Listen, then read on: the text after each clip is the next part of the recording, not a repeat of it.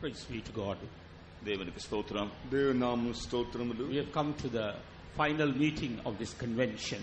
இந்த கன்வென்ஷனுடைய கடைசி கூட்டத்திற்கு நாம் எல்லாரும் வந்திருக்கிறோம். ఈ కన్వెన్షన్ యొక్క చివరి కూటమున మనమందరం వచ్చి ఉన్నాము. And not only that, we have come to a very special meeting. அது மாத்திரமல்ல, ஒரு விசேஷமான கூட்டத்திற்கும் நாம் எல்லாரும் வந்திருக்கிறோம். అది మాత్రమే కాదు, ఒక ప్రత్యేకమైన కూటముకు మనం వచ్చి ఉన్నాము. And we are very sure that you have come here with great expectation. நாம் ஒரு பெரிய எதிர்பார்ப்போடு இங்கே வந்திருக்கிறோம் என்கிறதை பற்றிய நிச்சயம் நமக்கு உண்டு. మరి ముఖ్యంగా గొప్ప దేవుని యొక్క అద్భుత కార్యం కొరకు ఎదురు చూస్తూ మనం ఇక్కడికి వచ్చి ఉన్నాము. And many may have come here with various needs in their life. அநேகர் தங்களுடைய ஜீவியத்தில் பலவிதமான தேவைகளோடு இங்கே வந்திருக்கிறார்கள். అనేకులు తమ యొక్క జీవితంలో ఉన్న అనేక అవసరముల నిమిత్తమై ఇక్కడికి వచ్చి ఉన్నారు. And we know that most of them have come here with physical needs, physical healing in their bodies. அதில் அதிகபட்சமானவர்கள் சரீர பிரகாரமான தேவை, శరీర ప్రకారమైన సుఖத்திற்காக இங்கே வந்திருக்கிறார்கள். వీరిలో అనేకులు కూడా శరీర సంబంధమైన అవసరం నిమిత్తమై, శరీర సంబంధమైన స్వస్థత నిమిత్తమై వచ్చి ఉన్నారు. And many may also have some mental problems, as we heard in the testimony. நாம் సాక్షిயில் కేட்ட వన్నமாக சிலருக்கு மனநிலை கோளாறும் கூட உண்டு. సాక్ష్యములు విన్న ప్రకారంగా కొంతమంది ఆ యొక్క మతి లేని ఒక స్థితిలో కొంతమంది కనబడుచున్నారు. And there may be others who are being haunted by witchcraft and evil powers. செய்வினை தொந்தரவுகள், பொல்லாதாவியினால் பீடிக்கப்பட்டதான பிரச்சனைகள் சிலருக்கு உண்டு. అనేకులు ఆ యొక్క చేతబడి శక్తుల చేత, సాతాను యొక్క బంధకముల చేత పీడింపబడిన వారు ఉంటున్నారు. But right from the beginning we were able to see the power of God moving in our midst. ஆனால் இந்த கூட்டத்தின் ஆரம்பத்தில் இருந்தே தேவனுடைய வல்லமை நம்முடைய மத்தியில் அசைவாடுகிறதை நாம் காண முடிகிறது. కూటం యొక్క ప్రారంభం నుండి దేవుని యొక్క శక్తి మన మధ్యలో సంచరిస్తున్నా మనం చూస్తున్నాము. The glory of God is present in our midst. தேவனுடைய மகிமை நம்முடைய மத்தியில் இருக்கிறது. దేవుని యొక్క మహిమ మన మధ్యలో సంచరిస్తున్నది. And even during time of meditation, many have been healed by the power of God. நம்முடைய தியான வேளையிலும் கூட அநேகர் தேவனுடைய வல்லமையினால் சுகம் அடைந்து விட்டார்கள். వాక్యము ధ్యానిస్తున్న సందర్భంలోనే అనేకులు స్వస్థత పొందుచున్నారు. Therefore, if you have come with any need, you need not be disappointed. ஆகவே எந்த தேவையோடு நீங்கள் வந்திருந்தாலும் ஒரு நாளும் தேவன் உங்களை ఏమాత్రం అடைய செய்ய மாட்டார். మీరు ఏ అవసరం నిమిత్తమై ఇక్కడికి వచ్చినప్పుడు సరే దేవుడు మిమ్మల్ని ఎన్నడూ కూడా సిగ్గుపరచడు. Therefore, let us keep looking at the face of Jesus. அப்படினால் நாம் கர்த்தராகிய இயேசு கிறிஸ்துவினுடைய முகத்தை நோக்கி பார்ப்போமாக. అందుకొరకే మనమందరం ప్రభుని యేసుక్రీస్తు యొక్క ముఖమును తేరి చూచెదము. Look at the eyes of the Lord Jesus Christ. இயேசு கிறிஸ்துவினுடைய கண்களை நோக்கி பாருங்கள். ప్రభుని యేసుక్రీస్తు యొక్క కనులను తేరి చూడండి. That his eyes are full of compassion. ஏனென்றால் அவருடைய கண்கள் மனதுருக்கம் நிறைந்தவைகள். ఆయన కనులలో అత్యధికమైన కనికరం ఉంటున్నది. Even while Jesus was moving on this earth, he was filled with compassion. இயேசு இந்த பூமியில் சஞ்சரித்த நாட்களிலும் మనదురుకం நிறைந்தவராகவே இருந்தார். ప్రభుని యేసుక్రీస్తు ఈ లోకంలో సంచరిస్తున్న కాలములో హృదయములో ప్రజలను చూచి కనికరపడి ఉంటున్నాడు. That compassionate Jesus is going to touch you tonight. அந்த மனதுருக்கமுள்ளதான இயேசு நம்மை தொட போகிறார். ఆ కనికరం గల యేసు ప్రభు ఈ రాత్రి వేళ నిన్ను ముట్టబోచున్నాడు. The Lord who was walking in the shores of Galilee is moving in our midst tonight. கலிலேயாவின் கடலோர பகுதிகளில் நடந்த இயேசு கிறிஸ்து இன்று இரவு நம்முடைய மத்தியில் உலாவிக் கொண்டிருக்கிறார். గలిలయ సముద్రం యొక్క తీరములో నడుచున్న యేసు ఈ రాత్రి వేళ మన మధ్యలో సంచరిస్తున్నాడు. The Lord who was walking in the streets of Judea, in the mountains of Judea, he is walking in our midst. யூதாவின் தெருக்களிலும் யூதா மலையிலும் நடந்து தீர்ந்ததான கர்த்தர் இன்று இரவு நம்முடைய மத்தியில் நடந்து கொண்டிருக்கிறார். యూదా ప్రాంతములోను యూదా పర్వతం మీద సంచరించిన యేసు ఈ రాత్రి వేళ మన మధ్యలో సంచరిస్తున్నాడు. The Lord who was walking in the streets of Jerusalem is walking in our midst tonight. எருசலேமின் வீதிகளில் நடந்ததான நம்முடைய ஆண்டவராகிய இயேசு கிறிஸ்து இன்று இரவு நம்முடைய மத்தியிலும் நடந்து கொண்டே இருக்கிறார். యెరూషలేము యొక్క వీధుల్లో సంచరిస్తున్న యేసు ఈ రాత్రి వేళ మన మధ్యలో సంచరిస్తున్నాడు. Knowing our needs, he has come in our midst. நம்முடைய தேவைகளை அறிந்தவராக அவர் நம்முடைய மத்தியிலே வந்திருக்கிறார். మన అవసరతలు ఎరిగిన యేసు మన మధ్యలో దిగి వచ్చినాడు. He has come in our midst as one who who hears our cry. நம்முடைய கூப்பிடுதலுக்கு செவி கொடுக்கக்கூடியவராக அவர் நம்முடைய மத்தியிலே வந்திருக்கிறார். మన మొరను మన కన్నీళ్లు చూచిన యేసు మన మధ్యలో దిగి వచ్చినాడు. Therefore let us keep our eyes fixed upon the Lord Jesus Christ. ஆனபடினால் நாம் நம்முடைய கண்களை நம்முடைய கர்த்தராகிய இயேசு கிறிஸ்துவின் மேல் பதித்து விடுவோமாக. అందుకొరకే మీ యొక్క కనులన్నీ కూడా యేసు ప్రభు యొక్క కళ్ళ వైపు తేరి చూడవలెను. And before we go on to that part of this meeting, இந்த கூட்டத்தின் அந்த பகுதிக்கு அடுத்த பகுதி கடந்து செல்வதற்கு முன்பாக ఈ కూటమునకు ముందుగా మనం సాగిపోవడానికి వెళ్ళక ముందుగా we would like to turn your attention to one verse this evening. இந்த மாலையிலே ஒரு குறிப்பிட்ட வேத வசனத்திற்கு நீங்கள் உங்களுடைய கவனத்தை திருப்ப வேண்டும் என்று விரும்புகிறோம். ఈ సాయంకాల వేళ ఒక నియమింపబడిన ఒక వచనమును మనం తేరి చూచెదము. The book of James chapter 1 verse 17. யாக்கோபு நிருபம் 1 அதிகாரம் 17 வசனம். యాకోబు రాసిన పత్రిక మొదటి అధ్యాయం 17వ వాక్యం. பூரணமான எந்த வரமும் பரத்திலிருந்துண்டாகி சோதிகளின் பிதாவினிடத்திலிருந்து இறங்கி வருகிறது. அவரிடத்தில் யாதொரு மாறுதலும் யாதொரு வேற்றுமையின் நிழலும் இல்லை. Every good gift and every perfect gift is from above and cometh down from the Father of lights, with whom is no variableness, neither shadow of turning. Praise be to God. தேவனுக்கு ஸ்தோத்திரம். దేవుని నామమునకు స్తోత్రములు. Every good gift comes from above. நன்மையான எந்த ஈவும் பரலோகத்திலிருந்து வருகிறது. శ్రేష్టమైన ప్రతి ఈవి పరలోకము నుండి దిగి వచ్చును. Every perfect gift is from above. பூரணமான எந்த வரமும் பரலோகத்திலிருந்து வருகிறது. సంపూర్ణమైన ప్రతి వరము పరలోకం నుండి దిగి వచ్చును. And it comes down from the Father of lights. அது ஜோதிகளின் பிதாவினிடத்திலிருந்து வருகிறது. జ్యోతిర్మయగు తండ్రి యొద్ద నుండే అది వచ్చును. Our God is called the Father of lights. நம்முடைய தேவன் ஜோதிகளின் பிதா என்று அழைக்கப்படுகிறார். మన దేవుడు జ్యోతిర్మయగు తండ్రి అని పిలువబడుచున్నాడు. When that light comes upon us, we see every darkness departing from us.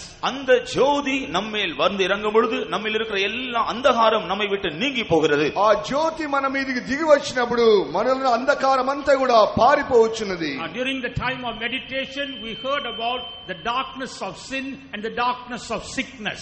தியான வேளையிலே பாவத்தின் இருள், வியாதியாகிய இருள் ஆகியவைகளை குறித்து நாம் கேட்டோம். మనం ధ్యానిస్తున్న సందర్భంలో పాపం యొక్క చీకటి వ్యాధి యొక్క చీకటి లో ఉన్నట్లుగా చూస్తున్నాము. But tonight the light is coming from our God the Father.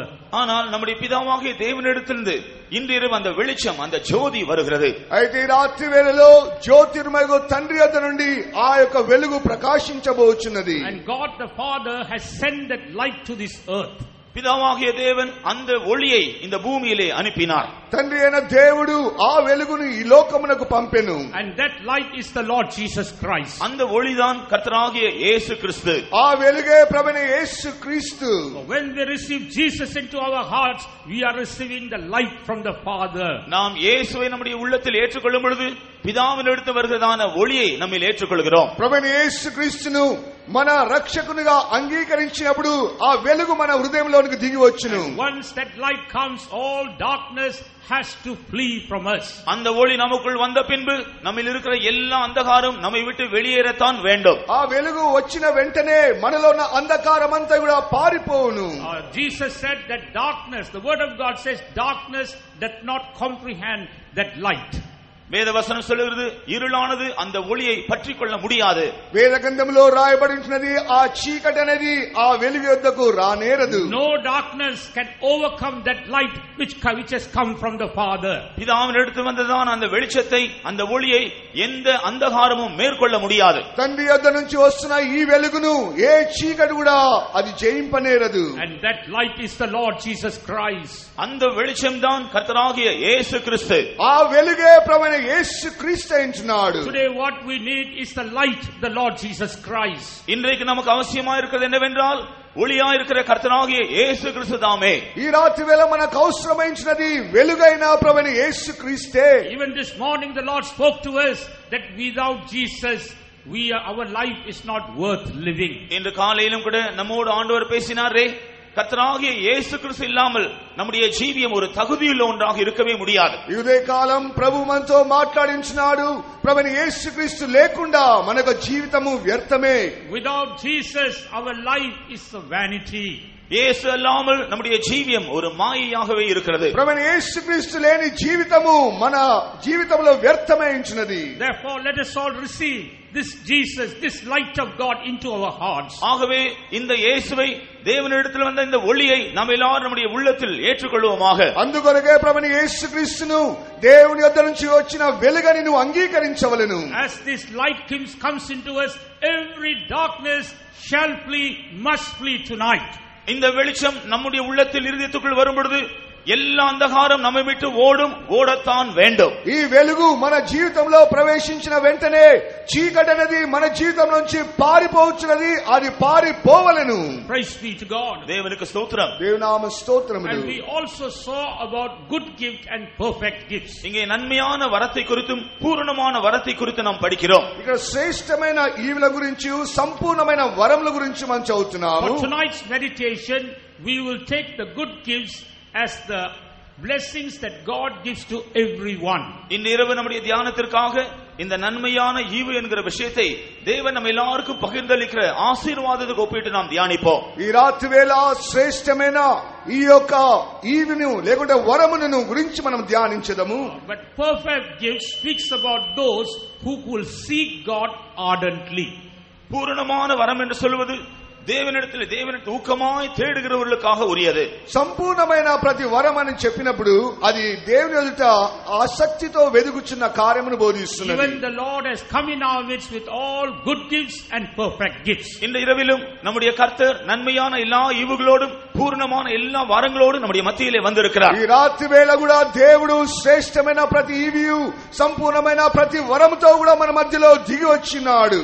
And when we look through the word of God, தேவனுடைய வசனத்தின் ஊடாக அதை நாம் காணும் பொழுது దేవుని యొక్క వాక్యం పరిశీలించినప్పుడు there are some good gifts that God gives without any reservation.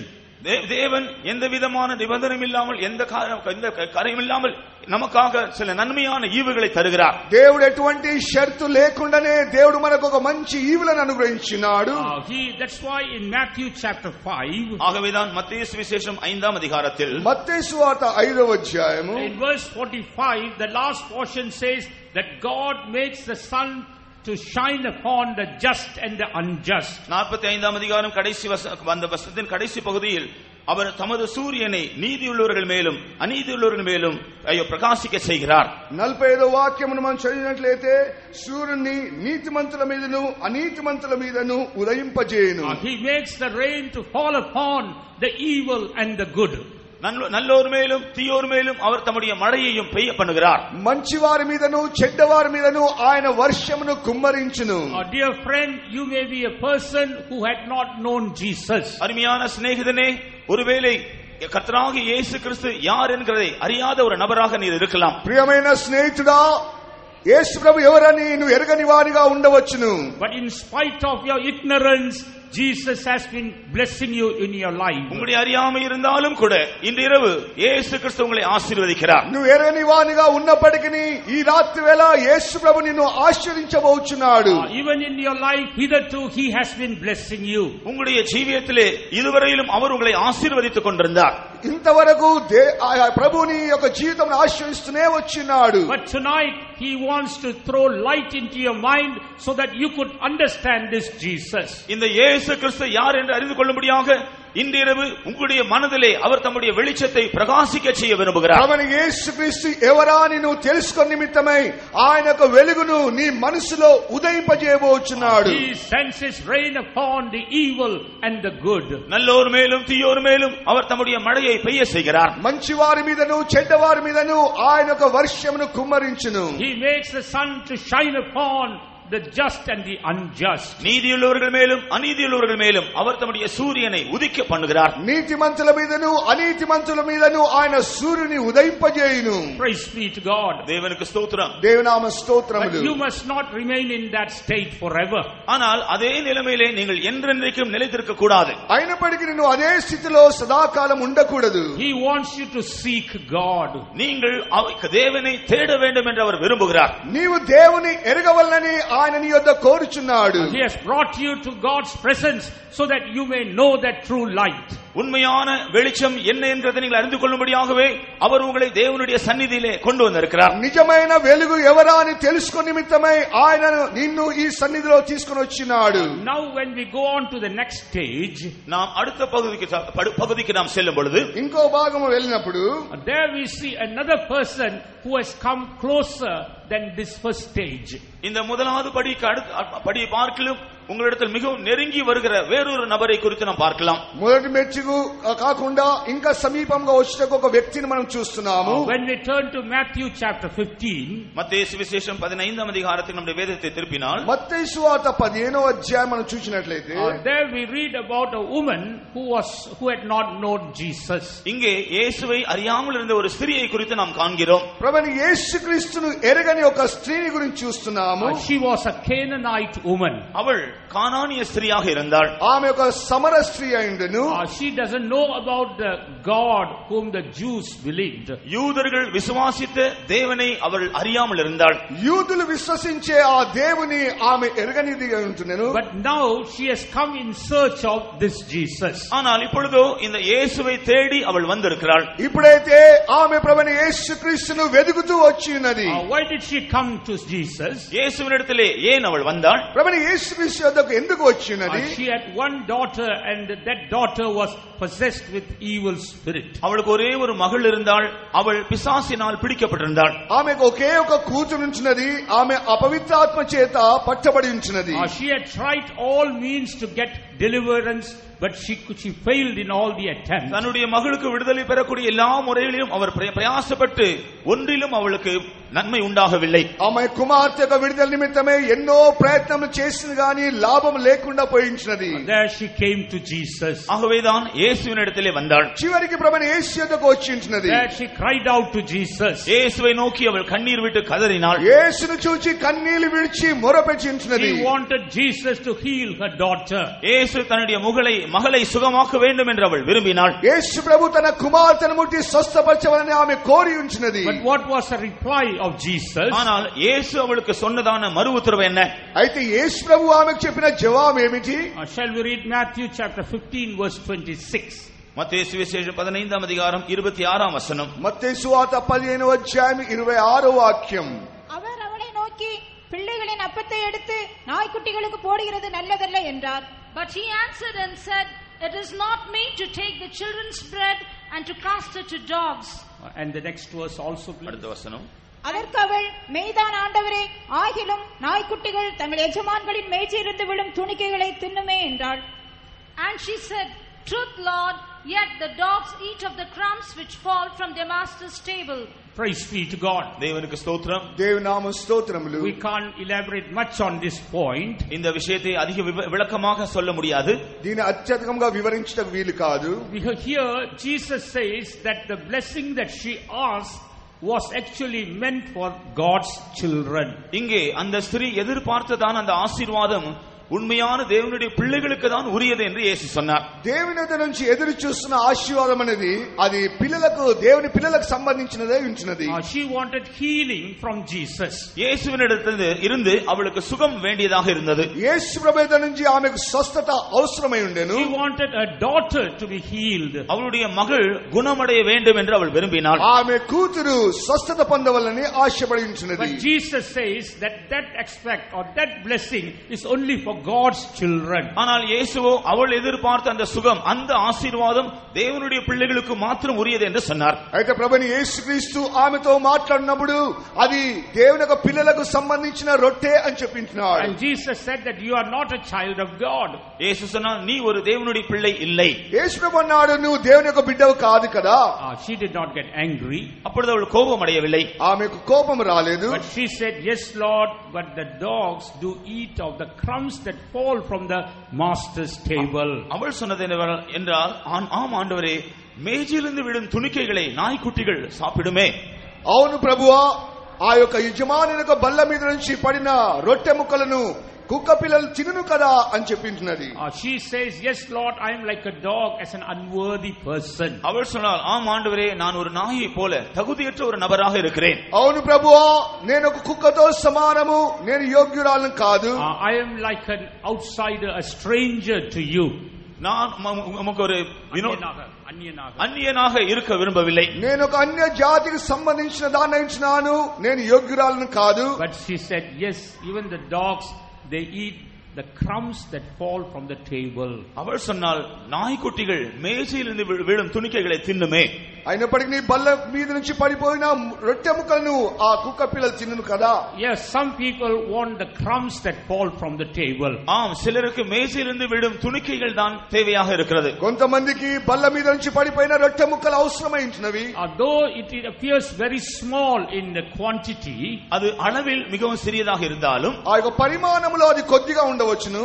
but that small quantity is sufficient to meet your need even tonight. அந்த சிறிய அளவு இன்று இரவு உங்களுடைய தேவையை சந்திக்க போதுமானதாக இருக்கிறது. ఆ కొద్ది పరిమాణం కొలతతో ఉన్న ఆ యొక్క ఆశీర్వాదమే ఈ రాత్రి వేళ నీకు సరిపోతుంటున్నది. That crumbs is able to heal your body, heal your soul, heal your mind. அந்த துணிக்கை உங்களுடைய சரீரத்தையும் உங்களுடைய ஆத்மாவையும் உங்களுடைய ஆவியையும் சுகமாக்க போதுமானதாக இருக்கிறது. ఆ వాగ్దానంతో కూడిన ఆ యొక్క రొట్టె ముక్కనే నీ యొక్క మనస్సును, నీ యొక్క ప్రాణమును, నీ యొక్క ఆత్మను స్వస్థపరచబోచున్నది. Even right, the crumbs are falling in our midst. இப்பொழுதும் கூட அந்த துணிக்கைகள் நம்முடைய மத்தியிலே விழுந்து கொண்டே இருக்கின்றன. ఇప్పుడు కూడా అదే రొట్టె ముక్కలు మన మధ్యలో పడుచునే ఉన్నవి. It's falling from the master's table. இது యజమానుடைய மேசையிலிருந்து விழுந்து கொண்டிருக்கிறது. యజమాని యొక్క బల్ల యొద్ద నుంచి పడుచునే ఉంచున్నవి. Healing is falling from the master's table. యజమానుடைய మేసైயிலிருந்து సుగం కీழே విழுந்து கொண்டிருக்கிறது. యజమాని యొక్క బల్ల యొద్ద నుంచి స్వస్థత శక్తి వస్తూనే ఉన్నది. Receive it right now. இப்பொழுது நீங்கள் அதை பெற்றுக்கொள்ளுங்கள். ఇప్పుడే దానిని పొందుకొనుము. You may be like the Canaanite woman, but you can take of the crumbs and eat of the crumbs and get healed right now. நீங்கள் ஒருவேளை அந்த கானானிய ஸ்திரியை போல இருக்கலாம், ஆனால் நீங்கள் அந்த துணிக்கையை எடுத்துக்கொண்டு அதை புசித்து சுகமடையலாம். నువ్వు సమరయ స్త్రీ వలె ఉండవచ్చును. విశ్వాసం ద్వారా ఆ రొట్టె ముక్కలు తీసుకొని నువ్వు ఆ అద్భుతమైన స్వస్థతను పొందవలెను. Yes, the crumbs are sufficient for your healing. ஆம், அந்த துணிக்கைகள் உங்களுடைய சுகமாகுதலுக்கு போதுமானவைகள். ఆ రొట్టె ముక్కలే నీ స్వస్థత కొరకు చాలినదై ఉంచినది. Praise be to God. దేవునికి స్తోత్రం. దేవునామ స్తోత్రములు. But dear friends, Jesus is not happy that you remain as an outsider. ஆனால் அருமையான நண்பர்களே, நீங்கள் வெளியில் இருக்கிற ஒரு ஆளை போல இருப்பதில் இயேசு உங்களை குறித்து திருப்தி அடையவில்லை. అయినప్పటికీ ప్రభుని యేసుక్రీస్తు నువ్వు బయట ఉండే ఒక అన్యులుగా ఉండడము ఎంత మాత్రం ఆయనకి ఇష్టం లేదు. Yes, tonight by eating the crumbs you are healed. அவருடைய அந்த துணிக்கைகளை இன்று இரவு நீங்கள் சாப்பிடுகிறதுனால் நீங்கள் சுகமடைவீர்கள். ఆయన యొద్ద నుంచి వస్తున్న ఆ రొట్టె ముక్కలు తిని నువ్వు స్వస్థత పొందవచ్చున్నావు. But your relationship with Jesus must not remain the same. ஆனால் இயேசுவோடு உங்களுக்கு இருக்கிறதான அந்த உறவு அப்படியே இருக்கக்கூடாது. అయితే యేసు ప్రభుతో ఉన్న సంబంధం అనేది అలాగనే ఉండకూడదు. You must not remain an outsider to the Lord Jesus Christ. கர்த்தராகிய இயேசு கிறிஸ்துவுக்கு வெளியே இருக்கிற ஒரு ஆளை போல நீங்கள் இருக்கக்கூடாது. ప్రభు యేసుక్రీస్తు కూడా బయట నివసిస్తున్న వ్యక్తి వలె నీకు సంబంధం ఉండకూడదు. You must not be a stranger to the Lord Jesus Christ. நீங்கள் கர்த்தராகிய இயேசு கிறிஸ்துவுக்கு ஒரு அந்நியனை போல இருக்கக்கூடாது. నీవు ప్రభువైన యేసుక్రీస్తుకు ఒక అన్యులుగా ఉండకూడదు. Even tonight, if you desire, you can be a child of Jesus. இன்றிரவு நீங்கள் வாஞ்சித்தால் நீங்கள் தேவனுடைய பிள்ளையாக மாற முடியும். ఈ రాత్రి వేళ నువ్వు వాంఛించినట్లయితే ప్రభు యొక్క బిడ్డగా నువ్వు మార్చబడగలవు. When you become a child of God, it is not the crumbs, you can get the whole loaf. நீங்கள் தேவனுடைய பிள்ளையாக மாறிவிட்டால் துணிக்கைகள் மாத்திரமல்ல, அந்த முழு ரொட்டி துண்டு உங்களுக்கு கிடைக்கும். నువ్వు దేవుని బిడ్డగా మార్చబడినట్లయితే రొట్టె ముక్కలు కాదు, సంపూర్ణమైన రొట్టె నీకు అనుగ్రహించబోతున్నాడు. Jesus is waiting at the door of your heart. உங்களுடைய இருதயத்தின் வாசலில் அதற்காக இயேசு காத்திருக்கிறார். నీ హృదయమనే ద్వారం ఎదుట ఆయన నీ కొరకు వేచి ఉన్నాడు. He is knocking at the door of your hearts. உங்களுடைய இருதயத்தின் கதவை அவர் தட்டிக் கொண்டிருக்கிறார். నీ హృదయమనే ద్వారమును ఆయన తట్టుచున్నాడు. Let it open the hearts. Open the door of our hearts and say, Lord Jesus, come into my heart. நாம் நம்முடைய இருதயத்தின் கதவை திறந்து கர்த்தராகிய இயேசுவே என்னுடைய இருதயத்திற்குள்ளே வாரும் என்று சொல்லுவோம் என்றால், మన హృదయ ద్వారమును తెరచెదము. ప్రభువా నా జీవితంలోకి రమ్మని పిలువవలెను. Tell the Lord, Lord, I am a sinner. Forgive my sins and cleanse me. கர்த்தரை நோக்கி சொல்லுங்கள், ஆண்டவரே நான் ஒரு பாவியாக இருக்கிறேன், என்னுடைய பாவத்தை மன்னியும். ప్రభువా నేను ఒక పాపిని, నా పాపములు క్షమించి నన్ను పవిత్రపరచుము. Yes, even tonight Jesus is forgiving your sins. ஆம், இன்றிரவும் கூட இயேசு உங்களுடைய பாவங்களை மன்னிக்கிறார். అవును, ప్రభువైన యేసుక్రీస్తు రాత్రి వేళ నీ పాపములు క్షమించబోచున్నాడు. He is making you his child. அவர் உங்களை அவருடைய பிள்ளையாக மாற்றுகிறார். ఆయన నిన్ను తన బిడ్డగా మార్చబోచున్నాడు. Praise be to God. தேவனுக்கு ஸ்தோத்திரம் దేవుని உண்டாகட்டும். నామ స్తోత్రములు. When we come to these gifts that come from God, இந்த தேவனிடத்திலிருந்து வருகிற இந்த ஈவை குறித்து நாம் கவனிக்கும் பொழுது, దేవుని యొద్ద నుంచి వస్తున్న ఈవెన్ గురించి ధ్యానించినప్పుడు, once we become his children, we see every gift belongs to us.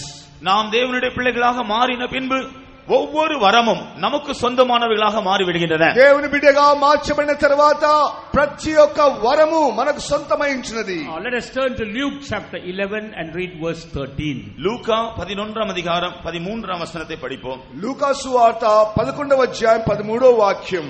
பொல்லாதவர்களாய நீங்கள் உங்கள் பிள்ளைகளுக்கு நல்ல ஈவுகளை கொடுக்க அறிந்திருக்கும் போது பரமபிதாவானவர் தம்மிடத்தில் வேண்டிக் கொள்கிறவர்களுக்கு பரிசுத்த ஆவியை கொடுப்பது அதிக நிச்சயம் அல்லவா என்றார். If ye then, being evil, know how to give good gifts unto your children, how much more shall your heavenly Father give the Holy Spirit to them that ask him? Praise be to God. தேவனுக்கு ஸ்தோத்திரம். దేవుని నామ స్తోత్రములు. After we become children, நாம் அவருடைய பிள்ளைகளாக மாறின பின்பு ఆయన పిల్లలుగా మార్చబడిన తరువాత we can get all the good gifts from the Father. பிதாவினிடத்திலிருந்து நன்மையான எல்லா ஈவுகளையும் நாம் பெற்றுக்கொள்ளலாம். తండ్రి యొద్ద నుంచి ప్రతి మంచి ఈవిని మనం పొందగలము. Here the word of God says the Holy Spirit is one of the good gifts that God wants to give his children. தேவன் தம்முடைய பிள்ளைகளுக்கு கொடுக்க விரும்புகிறதான நன்மையான வரங்களில் ஒன்று பரிசுத்த ஆவி என்று இங்கே வேத வசனம் சொல்லுகிறது. దేవుడు తన బిడ్డలకి ఇవ్వబోచిన మంచి ఈవనేది అది పరిశుద్ధాత్మ ఇచ్చినది. And in order to receive this gift, we must become his obedient children. இந்த ஈவை பெற்றுக்கொள்ளும்படியாக நாம் அவருக்கு கீழ்ப்படிகிற பிள்ளைகளாக இருக்க வேண்டும். ఆ అభిషేకం అనేది పొందుటకు నిమిత్తమై మనం విధేయులకు పిల్లలుగా మార్చబడవలెను.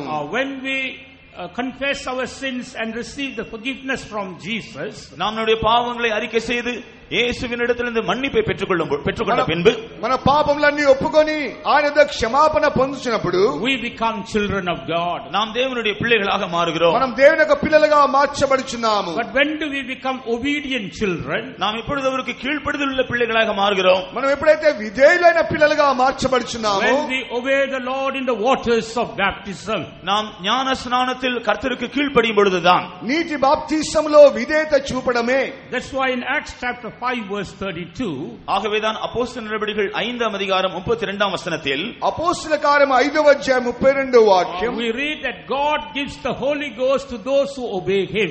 தேவன் தமக்கு கீழ்ப்படிகிறவர்களுக்கு பரிசுத்த ஆவியை தருகிறார் என்று இங்கே நாம் படிக்கிறோம். దేవుడు తనకు విధేయులైన వారికి పరిశుద్ధాత్మను అనుగ్రహించని చదువుతున్నాము. Therefore let us not be satisfied because we have become children when we receive Jesus into our hearts. இயேசுவை நம்முடைய இதயத்தில் ஏற்றுக்கொள்ளும் பொழுது தேவனுடைய பிள்ளைகளாய் நாம் மாறுகிறோமே, அந்த அனுபவத்திலே நாம் திருப்தியாக இருந்து விட வேண்டாம். ప్రభువైన యేసుక్రీస్తు సొంత రక్షకుని అంగీకరించిన తర్వాత దేవుని యొక్క బిడ్డగా మార్చబడినంత మాత్రం తృప్తి పడకూడదు. Let us become obedient children. நாம் கீழ்ப்படிதலுள்ள பிள்ளைகளாக மாறுவோம். మన విధేయులకు పిల్లలుగా మార్చబడవలెను. Let us obey the word of God and take the right baptism. தேவனுடைய வசனத்திற்கு கீழ்ப்படிந்து சரியான ஞான ஸ்நானத்தை பெற்றுக்கொள்வோமாக. దేవుని యొక్క వాక్యమునకు విధేయత చూపించి నిజమైన సత్యమైన బాప్తిసం పొందవలెను. We have been hearing about baptism in the past days. கடந்த நாட்களில் இந்த ஞான ஸ்நானத்தை குறித்து நாம் கேள்விப்பட்டுக் கொண்டிருந்தோம். గత దినముల్లో బాప్తిసం గురించి మనం వినుతూనే వస్తున్నాము.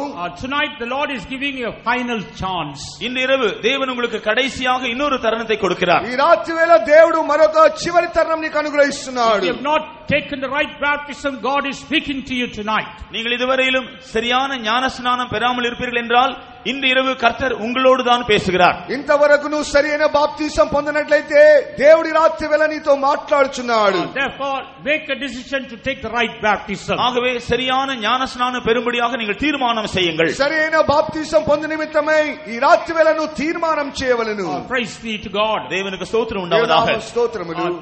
The Holy Ghost is given to his his children. பரிசுத்தாவி அவருடைய பிள்ளைகளுக்கு கொடுக்கப்படுகிறது. పరిశుద్ధాత్మ దేవుడు తన బిడ్డలకు అనుగ్రహిస్తున్నాడు. That is the next step in our lives. இது நம்முடைய ஜீவியத்தில் அடுத்தபடியாக இருக்கிறது. ఇంకోటి మన జీవితంలో ఇంకొక మెట్టు ఉంటున్నది. But being children, we should not be satisfied. அவருடைய பிள்ளைகளாக இருக்கிறதுனாலே நாம் திருப்தி அடையக்கூடாது. ఆయన పిల్లలుగా మార్చబడినంత మాత్రమున తృప్తిగా ఉండకూడదు. God wants to take us into higher experiences. ஏனென்றால் தேவன் நம்மை இன்னும் மேலான அனுபவங்களுக்கு கொண்டு போக விரும்புகிறார். దేవుడు ఇంకను నిన్ను ఉన్నతమైన అనుభవంలో తీసుకొని వెళ్ళవని కోరుచున్నాడు. God wants to give us perfect gifts.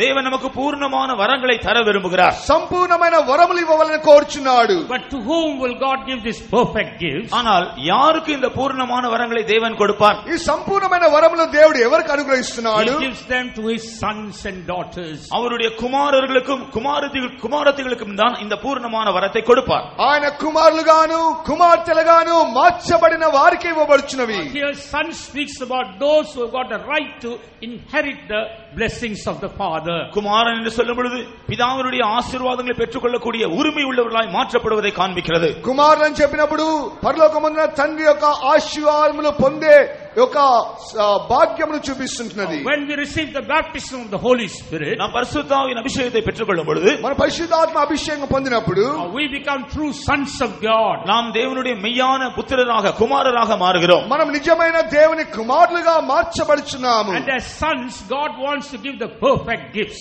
அவருடைய குமாரர்களாக விதமாய் மாறும் பொழுது தேவன் நமக்கு பூர்ணமான வரங்களை தர விரும்புகிறார். ఈ విధంగా కుమారులుగా మార్చబడిన తర్వాత సంపూర్ణమైన వరములను మనకు అనుగ్రహిస్తున్నాడు. Before we go on to the topic of healing, சுகமாகுதலுடைய அந்த விஷயத்தை குறித்து நாம் கவனிப்பதற்கு முன்பாக స్వస్థత గురించి మనము వెళ్ళక ముందుగా let us consider a few points about these perfect gifts. இந்த பூர்ணமான வரங்களை பற்றிய சில விஷயங்களை நாம் கவனிப்போம். సంపూర్ణమైన వరముల గురించి మనం కొద్దిగా ధ్యానించదము. Because ultimately we have to go and enjoy the blessings that God has for us in eternity. ஏனென்றால் நித்தியத்தில் தேவன் நமக்காக சவதரித்து வைத்திருக்கிற ஆசீர்வாதங்களை முடிவாக நாம் போய் சென்று அனுபவிக்க வேண்டும். పరలోకమునకు వెళ్లి దేవుడు మనకు సిద్ధపరిచిన ఆ యొక్క ఆశీర్వాదములను మనం పొందుకొనవలెను. When we read in Luke chapter 11 verse 11, லூக்கா சுவிசேஷம் 11ஆம் அதிகாரம் 11ஆம் வசனத்திலே நாம் படிக்கும் பொழுது, లూకా సువార్త 11వ అధ్యాయం 11వ వాక్యం చదివినప్పుడు there we receive about some of these perfect gifts that God wants to give to his sons. இங்கே தேவன் தம்முடைய குமாரர்களுக்கு தர விரும்புகிறதான அந்த பூர்ணமான வரங்களில் சிலவற்றை பெற்றுக்கொள்வதை காண்கிறோம். దేవుడు తన కుమారులకు అనుగ్రహించే ఆ యొక్క వరములను పొందే అనుభవం బోధిస్తున్నది. Shall we read? 11ஆம் வசனம் படிப்போம். உங்களில் தகப்பனாயிருக்கிற ஒருவனிடத்தில் மகன் அப்பம் கேட்டான், அவனுக்கு கல்லை கொடுப்பானா? மீனை கேட்டால் மீனுக்கு பதிலாய் பாம்பை கொடுப்பானா? அல்லது முட்டையை கேட்டால் அவனுக்கு தேளை கொடுப்பானா? If a son shall ask bread of any of you that is a father, will he give him a stone? Or if he asks a fish, will he for a fish give him a serpent? Or if he shall ask an egg, will he offer him a scorpion? Praise be to God. தேவனுக்கு ஸ்தோத்திரம். దేవుని నామం స్తోత్రం. Here as a son we should ask three things. இங்கே அவருடைய குமாரனாக 3 காரியங்களை நாம் கேட்க வேண்டும். ఇక్కడ కుమారుడుగా 3 కార్యములు అడుగుచున్నారు. I will just put it very shortly. இதை நான் மிகவும் சுருக்கமாக சொல்லுகிறேன். క్లుప్తంగా చెప్పుచున్నాను. First we must ask bread from God. முதலாவதாக தேவனிடத்திலிருந்து அப்பத்தை நாம் கேட்க வேண்டும். మొట్టమొదట దేవుని నుంచి మనం రొట్టెను అడగవలెను. What does this bread show? இந்த அப்பம் எதை காண்பிக்கிறது? ఈ రొట్టె దేని చూపిస్తున్నది? This bread speaks about the very life of Christ. இந்த அப்பமானது இயேசு கிறிஸ்துவின் அதே ஜீவனை காண்பிக்கிறது. ఈ రొట్టె అనేది ప్రభువైన యేసుక్రీస్తు యొక్క జీవితమును బోధిస్తున్నది. That's why in John the Gospel chapter 6 verse 48 we read Jesus says, I am the bread of life. ஆகவேதான் யோவான் சுவிசேஷம் 6ஆம் அதிகாரம் 42ஆம் வசனத்தில் இயேசு జీవాపం நானே என்று சொல்லுகிறார் என்று நாம் படிக்கிறோம். యోహాను 6వ అధ్యాయం 48వ వాక్యములో నేనే జీవపు రొట్టెనైంచున్నానని యేసు ప్రభు చెప్పెను. It speaks about the very life of Christ. அது கிறிஸ்துவினுடைய அதே ஜீவனை காண்பிக்கிறது. యేసుక్రీస్తు యొక్క అదే జీవితమును బోధిస్తున్నది. When this life comes into us, it transforms our character. இந்த ஜீவன் நமக்குள்ளே வரும் பொழுது அது நம்முடைய சுபாவங்களை மறுரூபமாக்குகிறது. ఈ జీవం మనలో ఎప్పుడైతే వస్తున్నదో రూపాంతరం అనే కార్యం మనలో కలుగజేయుచున్నది. Therefore let us not be satisfied just by receiving the Holy Spirit. ஆகவே பரிசுத்த ஆவியை பெற்றுக்கொள்வதனால் மாத்திரம் நாம் திருப்தியாக இருந்து விட வேண்டாம். అందుకొరకే పరిశుద్ధాత్మ పొందుట ద్వారా తృప్తిగాను ఉండకూడదు. Let us receive this bread of life daily in our lives. இந்த ஜீவப்பத்தை நம்முடைய அனுதின ஜீவியத்திலே நாம் பெற்றுக்கொள்வோமாக. ఈ జీవపు రొట్టెను అనుదిన మన జీవితంలో పొందుకొందుము గాక. Bread also speaks about the word of God. இந்த அப்பமானது தேவனுடைய வசனத்தையும் காண்பிக்கிறது. ఈ రొట్టె అనేది దేవుని యొక్క వాక్యమునకు బోధిస్తున్నది. Bread also speaks about the will of God. அப்பமானது தேவ சித்தத்தையும் காண்பிக்கிறது. ఈ రొట్టె అనేది దేవుని యొక్క చిత్తమునకు బోధిస్తున్నది. Bread also speaks about the fellowship of the saints. இந்த அப்பமானது பரிசுத்தவான்களுடைய ஐக்கியத்தையும் காண்பிக்கிறது. ఈ రొట్టె అనేది పరిశుద్ధుల యొక్క సహవాసం బోధిస్తున్నది. We need all these experiences as sons of God. தேவனுடைய குமாரர்களாக இருக்கிற நமக்கு இந்த எல்லா அனுபவங்களும் தேவையாக இருக்கிறது. దేవుని కుమారులుగా ఉండు నిమిత్తమై ఈ అనుభవాలన్నీ మనకు అవసరమైనవి. Next, as a son we must ask for fish. அடுத்தபடியாக ஒரு குமாரனாக மீனை கேட்க வேண்டும். అయితే కుమారునిగా రెండవది చేపను అడగవలెను. What does fish show in this place? இந்த இடத்திலே மீன் எதை காண்பிக்கிறது? ఈ స్థలంలో చేప దేని బోధిస్తున్నది? It speaks about two things. அது இரண்டு காரியங்களை காண்பிக்கிறது. రెండు కార్యములు బోధిస్తున్నది. One is a life of separation. ஒன்று வேறுபாட்டின் ஜீவியம். ఒకటేమో ప్రత్యేకమైన జీవితం. Secondly, it speaks about a faith life. அடுத்தபடியாக விசுவாச ஜீவியம். రెండవది విశ్వాస జీవితం. We need this faith to live in this life. இந்த ஜீவியம் செய்வதற்கு நமக்கு இந்த விசுவாசம் தேவை. ఈ జీవితమును చేయుటగాను మనకు విశ్వాసం అవసరమైనది. We need this faith in order to go through this world. இந்த உலகத்திலே நாம் முன்னேறி செல்வதற்கு இந்த விசுவாசம் தேவை.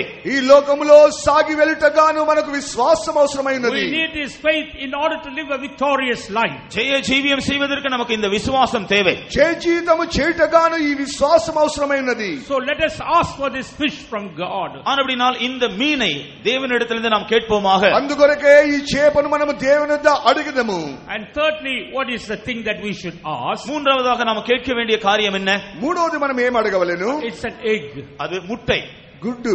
What does this egg show? இந்த முட்டை எதை காண்பிக்கிறது? ఈ గుడ్డు దేని చూపిస్తున్నది? This speaks about the hope that God is giving us. இது தேவன் நமக்கு தருகிற நம்பிக்கையை காண்பிக்கிறது. ఇది దేవుడు మనకు అనుగ్రహిస్తున్న నిరీక్షణ బోధిస్తున్నది. That's why St. Paul says, if we have hope in Christ only for the material blessings, then we are of all men most miserable. ஆகவேதான் அப்போஸ்தலனாகிய பவுல் சொல்கிறார், இம்மைக்காக மாத்திரம் அல்லது உலக பிரகாரமான காரியங்களுக்காக மாத்திரம் நாம் கிறிஸ்துவின் மேல் நம்பிக்கையுள்ளவர்களாக இருப்போம் என்றால் எல்லா மனுஷரை பார்க்கிலும் பரிதபிக்கப்படத்தக்கவர்களாக இருப்போம். ఈ లోకం మట్టుకే, ఈ జీవిత కాలం మట్టుకే ప్రభువైన యేసుక్రీస్తునందు విశ్వాసం ఉంచినట్లయితే మనం అందరికంటే దౌర్భాగ్యులమని పరిశుద్ధ పౌలు చెప్తున్నాడు. But God wants to give us a hope. ஆனால் தேவன் நமக்கு நம்பிக்கையை தர விரும்புகிறார். అయినప్పటికీ ప్రభువైన దేవుడు మనకు నిరీక్షణ అనుగ్రహించినాడు. We heard about the hope last night and this morning also. நேற்று இரவும் இன்று காலையிலும் கூட இந்த நம்பிக்கை குறித்து நாம் கேட்டோமே. నిన్న రాత్రి వేళ, ఈ ఉదయకాలం వేళ ఈ నిరీక్షణ గురించి మనం వినినాము. Hope of the glory of God. தேவனுடைய மகிமையை பற்றிய நம்பிக்கை. దేవుని మహిమను గురించిన నిరీక్షణ. Hope about the kingdom of God. தேவனுடைய ராஜ்யத்தை பற்றிய நம்பிக்கை. దేవుని యొక్క రాజ్యం గురించిన నిరీక్షణ.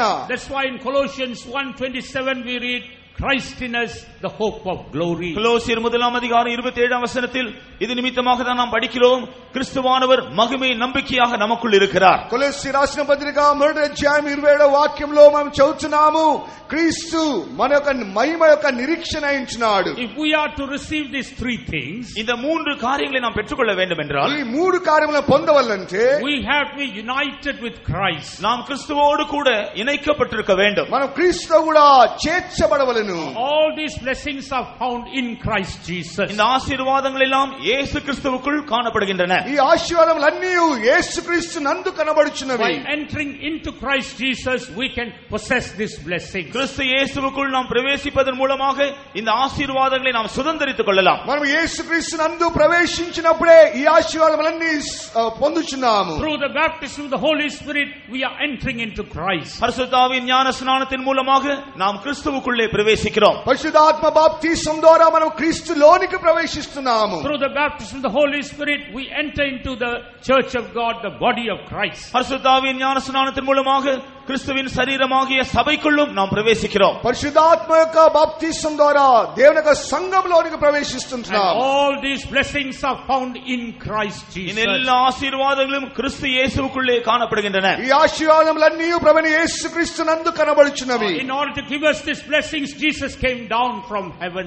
இந்த ஆசீர்வாதங்களை எல்லாம் நமக்கு தரும்படியாகவே அவர் பரலோகத்திலிருந்து கர்த்தராகிய இயேசு கிறிஸ்து இறங்கி வந்தார். ఈ ఆశీర్వాదములన్నీ మనకు అనుగ్రహించగాను ప్రభువైన యేసుక్రీస్తు పరలోకము నుండి భూమి మీదకి దిగి వచ్చినాడు. In order to give us these blessings, God the Father sent that light into this world. இந்த ஆசீர்வாதங்களை எல்லாம் நமக்கு தரும்படியாகவே பிதாவாகிய தேவன் அந்த ஒளியை இந்த பூமியிலே அனுப்பினார். ఈ ఆశీర్వాదములన్నీ కూడా పొందు నిమిత్తమై ఆ యొక్క వెలుగును పరలోకమందున తండ్రి భూమి మీదకి పంపినాడు. And Jesus came into this world and did all things for us so that we could be a partaker of these blessings. அவருடைய ஆசீர்வாதங்களுக்கு பங்குள்ளவர்களாய் நாம் காணப்படும்படியாக ஆண்டவராகிய இயேசு கிறிஸ்து இந்த பூமியிலே வந்து நமக்கு அவசியமான எல்லா காரியங்களையும் செய்து முடித்திருக்கிறார். ఈ ఆశీర్వాదములకు మనం పాలిభాగస్తులుగా మారు నిమిత్తమై ప్రభువైన యేసుక్రీస్తు ఈ భూమి మీదకి వచ్చి మన నిమిత్తమై సమస్త కార్యము చేసినాడు. In order to give us these blessings, Jesus shed his blood. இந்த ஆசீர்வாதங்களை நமக்கு தரும்படியாகவே இயேசு தம்முடைய இரத்தத்தை சிந்தினார். ఈ ఆశీర్వాదం మనకు అనుగ్రహించే నిమిత్తమై ప్రభువైన యేసుక్రీస్తు తన రక్తమును మన కొరకు చిందించినాడు. In order to give us these blessings, he gave his body to be torn. இந்த ஆசீர்வாதங்களை நமக்கு தரும்படியாகவே தம்முடைய சரீரம் கிழிக்கப்பட அவர் ஒப்பு கொடுத்தார். ఆ ఆశీర్వాదములన్నీ మనకు అనుగ్రహించిన నిమిత్తమే ప్రభువైన యేసుక్రీస్తు తన దేహమును చీల్చి నిమిత్తమే అప్పగించినాడు. 1 Peter chapter 1 verse 19 says, 1 பேதுரு முதலாம் அதிகாரம் 19ஆம் வசனத்தில் நாம் பார்க்கும் பொழுது, మొదటి పేతురు మొదటి అధ్యాయము 19వ వాక్యం చదివినప్పుడు, he was a perfect sacrifice. அவர் ஒரு பூர்ணமான பலியாக இருக்கிறார். ఆయన సంపూర్ణమైన ఒక బలిగా మార్చబడినాడు. He was a lamb without blemish and without spot. அவர் எந்த விதமான குற்றமும் மாசற்றவராகவும் இருக்கிறார். ఆయన ఏ విధమైన ఒక మచ్చ డాగు లేని స్థితిలో కనబడుచున్నాడు. The word of God says he became a substitute for us and took our punishment on the cross of Calvary. நம்முடைய தண்டனைகளை எல்லாம் ஏற்றுக்கொள்ளும்படியாக நமக்கு பதிலாக கல்வாரியில் அவர் தம்மை ஒப்பு கொடுத்தார் என்று வேதவசனம் சொல்கிறது. మన శిక్షను ఆయన మోసే విధముగా ఆయన కల్వరి శిల్లో ఆ శిక్షను అనుభవించినట్లుగా రాసించున్నారు. Not only that, அது మాత్రమல்ல, అది మాత్రమే కాదు, he also became an offering so that we may be found acceptable in the sight of God. தேவனுடைய பார்வையிலே நாம் அங்கீகரிக்கப்பட்டவர்களாக இருக்கும்படியாகவும் அவர் ஒரு காணிக்கையாக தன்னை ஒப்பு கொடுத்தார். దేవుని యొక్క దృష్టిలో మనం అంగీకరింపబడు నిమిత్తమే ఆయన తన్ను తాను అప్పగించుకొనినాడు. In this place I would like to point out one important fact. இந்த நாட்டில் ஒரு முக்கியமான இந்த இடத்தில் ஒரு முக்கியமான உண்மையை நான் உங்களுக்கு சுட்டி காண்பிக்க விரும்புகிறேன். ఈ యొక్క సందర్భంలో ఒక సత్యమైన కార్యం చెప్పాలని కోరుచున్నాను. Normally we think that Christ came in order to die for man in case he commits sin. சாதாரணமாக நாம் நினைப்பது என்னவென்றால், ஒரு மனுஷன் பாவியாக இருப்பான் என்றால் அவனுக்காக மரிக்கதான் இயேசு கிறிஸ்து இந்த பூமியில் வந்து மரித்தார் என்று நாம் நினைக்கிறோம். సాధారణంగా పాపములు క్షమించిన నిమిత్తమే ప్రభుని యేసుక్రీస్తు ఈ లోకంకి వచ్చి మరణించినాడని మనం ధ్యానిస్తున్నాము. But what if that man did not commit sin? ஆனால் மனுஷன் பாவம் செய்யாமல் இருந்தால் என்ன? అయితే మానవుడు పాపం చేయనట్లయితే ఆ విషయం ఏమిటి? The word of God says he was already foreordained to die for mankind. வேதவசனம் சொல்கிறது மனுஷனுக்காக மரிக்கும்படியாக அவர் ஏற்கனவே உலக தோற்றத்துக்கு முன்பாக அவர் ஏற்படுத்தப்பட்டார் என்று வேதவசனம் சொல்கிறது. మానవ నిమిత్తమై మరణించిన కొరకు ఆయన ముందుగా నియమింపబడని రాయబడి ఉన్నది. So if the first man had not committed sin, what will happen to the sacrifice of Jesus? முதலாவது மனுஷன் பாவம் செய்யாமல் இருந்திருப்பான் என்றால் இயேசு கிறிஸ்து விதமாக பலியாய் ஒப்பு கொடுத்ததனால் என்ன பிரயோஜனம் உண்டாயிருக்கும்? మొదటి మానవుడు ఒకవేళ పాపము చేయకుండా ఉన్నట్లయితే యేసు ప్రభు ముందుగానే బలిగా అప్పగించడం వలన కలుగు లాభం ఏంటి? The sacrifice of Jesus is not only to take away sins. இயேசு கிறிஸ்துவினுடைய பலி நம்முடைய பாவங்களை நம்மை விட்டு எடுத்து போடுவதற்கு மாத்திரமல்ல, యేసుక్రీస్తు యొక్క బలి మన పాపం తీసివేయడం మాత్రమే కాకుండా, the sacrifice of Jesus is necessary so that we may be acceptable in the sight of God. தேவனுடைய பார்வையிலே நாம் அங்கீகரிக்கப்படுவதற்கும் இயேசு கிறிஸ்து பலியாக ஒப்பு கொடுக்கப்பட இயேசு கிறிஸ்துவினுடைய பலி அவசியம். దేవుని యొక్క దృష్టిలో మనం అంగీకరింపబడ నిమిత్తమై ప్రభుని యేసుక్రీస్తు బలి అవసరమై ఉండెను. Even if man had not committed sin, he cannot be found worthy to stand before God. மனுஷன் பாவம் செய்யாமல் இருந்திருந்தாலும் அவன் தேவனுடைய சந்நிதியில் நிற்க தகுதியற்றவனாக இருந்திருப்பான். మానవుడు పాపం చేయకుండా ఉన్నప్పటికీ దేవుని యొక్క సన్నిధిలో నిలబడే ఒక శక్తి అతనికి లేకుండా ఉండెను. It is the very offering of Jesus that makes him acceptable in the sight of God. இயேசு கிறிஸ்துவினுடைய பலி மாத்திரமே அவனை தேவனுடைய சமூகத்தில் அங்கீகரிக்கப்பட்டவனாக மாற்றி இருக்கிறது. ప్రభువైన యేసుక్రీస్తు యొక్క బలియే మానవుని దేవుని యొక్క సన్నిధిలో అంగీకరింపబడే విధముగా మార్చించినది. That's why one saint of God said, ஆகவேதான் ஒரு தேவனுடைய பரிசுத்தவான் விதமாக சொல்கிறார், అందుకొరకు పరిశుద్ధుడు ఇలాగ చెప్పినాడు, the very sacrifice of Jesus was necessary in order to start the work of creation. கர்த்தராகிய இயேசு கிறிஸ்துவினுடைய பலியானது சிருஷ்டிப்பின் வேலை ஆரம்பிப்பதற்கும் அவசியமாக இருந்தது. దేవుని యొక్క సృష్టిని ప్రారంభించబడు నిమిత్తమై ప్రభువైన యేసుక్రీస్తు యొక్క బలి అవసరమై ఉండెను. Without the sacrifice of Jesus, there's no creation at all. இயேசு கிறிஸ்துவினுடைய பலி இல்லாத பட்சத்தில் சிருஷ்டிப்பு என்ற ஒரு காரியமே இல்லை. యేసుక్రీస్తు బలి లేకుండా సృష్టి యొక్క ఆరంభమే లేకుండా ఉండెను. That's why in Colossians 1:16 we read, ஆகவேதான் கொலோசியர் 1:16 நாம் படிக்கிறோம். అందుకొరకే కొలస్సీ రాసిన పత్రిక 1:16 వాక్యంలో చదువుతున్నాము, whether it be thrones or dominions or principalities or powers or anything that has been created was created by him and for him. சிங்காசனங்களானாலும் கர்த்தத்துவங்களானாலும் துரைத்தனங்களானாலும் அதிகாரங்களானாலும் சகலமும் அவரை கொண்டும் அவருக்கென்றும் சிருஷ்டிக்கப்பட்டுள்ளன. సింహాసనములైనను ప్రభుత్వములైనను ప్రధానులైనను అధికారులైనను ఆయన ద్వారా ఆయనను బట్టియే సృష్టింపబడెను. And all things consist by him. எல்லா காரியங்களும் அவருக்குள் அடங்கி இருக்கிறது.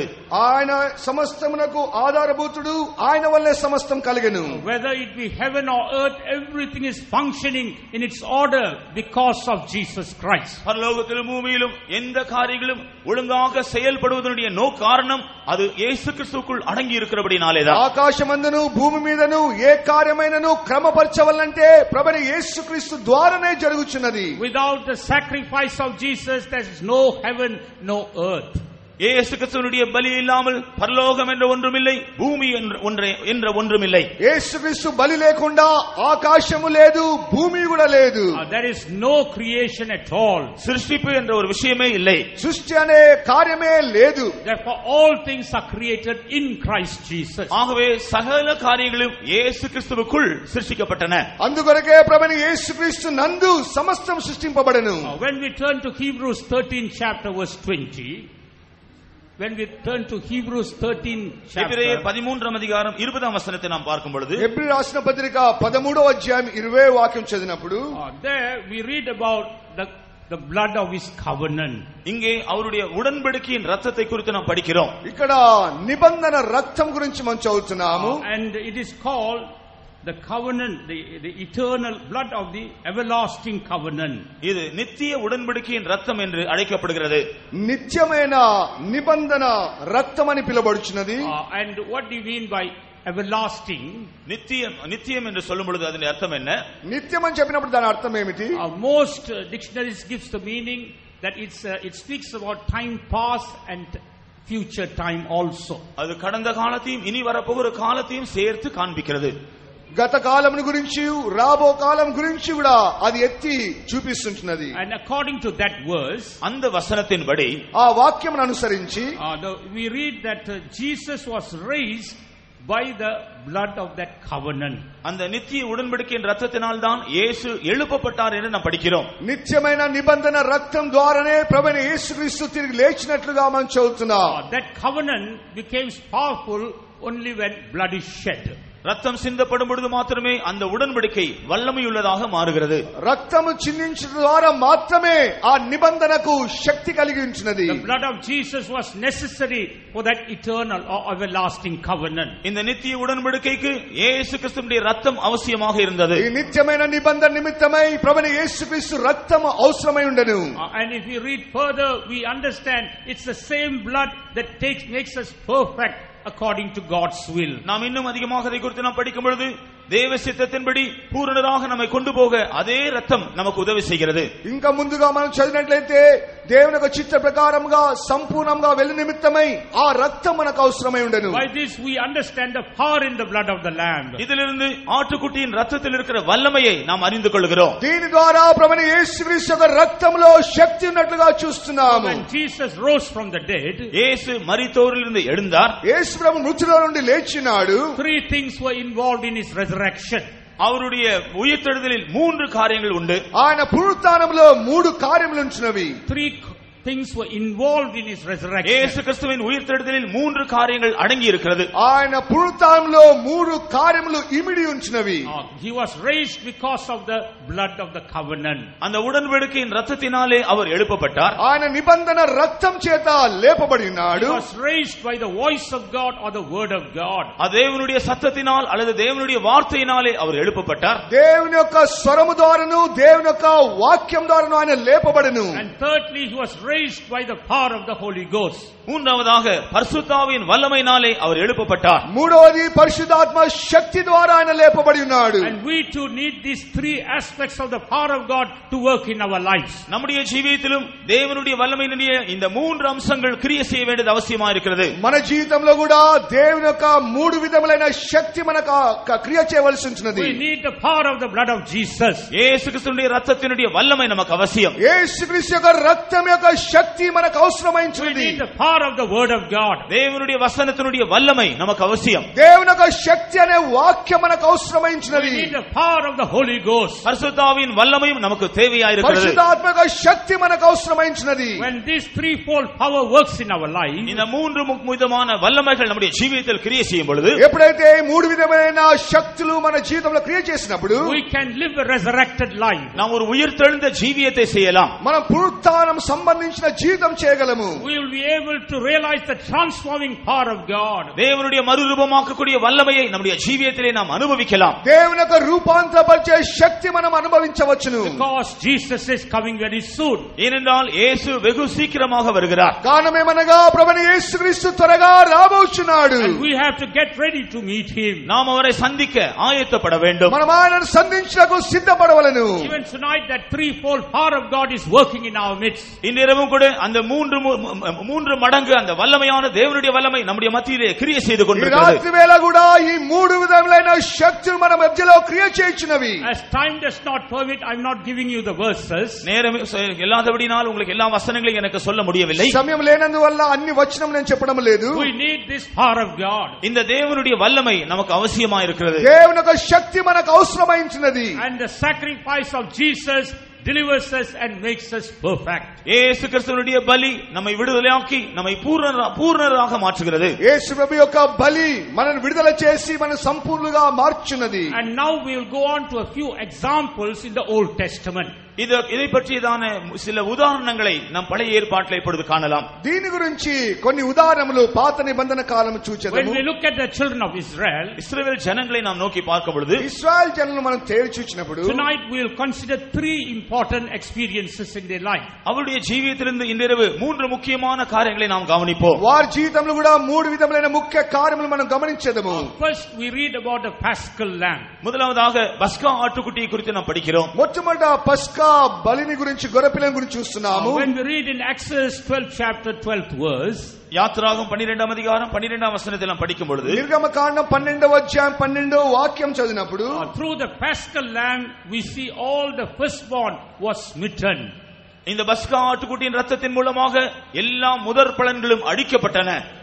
ఈ యొక్క పస్కా గొర్రెపిల్ల యొక్క బలి ద్వారా ఆ ప్రథమ ఫలము అందరూ కూడా నశింపజేయబడి ఉంచున్నారు. As we heard in the past on Thursday, it speaks about the power of sin was destroyed by the Paschal lamb. நாம் வியாழக்கிழமை இரவு கேட்ட வண்ணமாக இந்த பஸ்கா ஆட்டுக்குட்டியின் இரத்தத்தின் மூலமாக பாவத்தின் வல்லமை அழிக்கப்படுகிறது. గురువారం మనం వినించినాము ఈ యొక్క పస్కా బలి ద్వారానే పాపం యొక్క శక్తి నశింపజేయబడి ఉంటున్నది. In that same verse we read that God sent judgment upon the gods of Egypt. அதே வசனத்தில் எகிப்தின் தேவர்கள் மேல் தேவன் தம்முடைய நியாய தீர்ப்பை அனுப்பினார் என்று படிக்கிறோம். అదే వాక్యంలో దేవుని యొక్క న్యాయ తీర్పు అనేది ఐగుప్తు మీదకి దేవుడు పంపినాడు. This gods of Egypt speaks about the evil spirit that was controlling that land.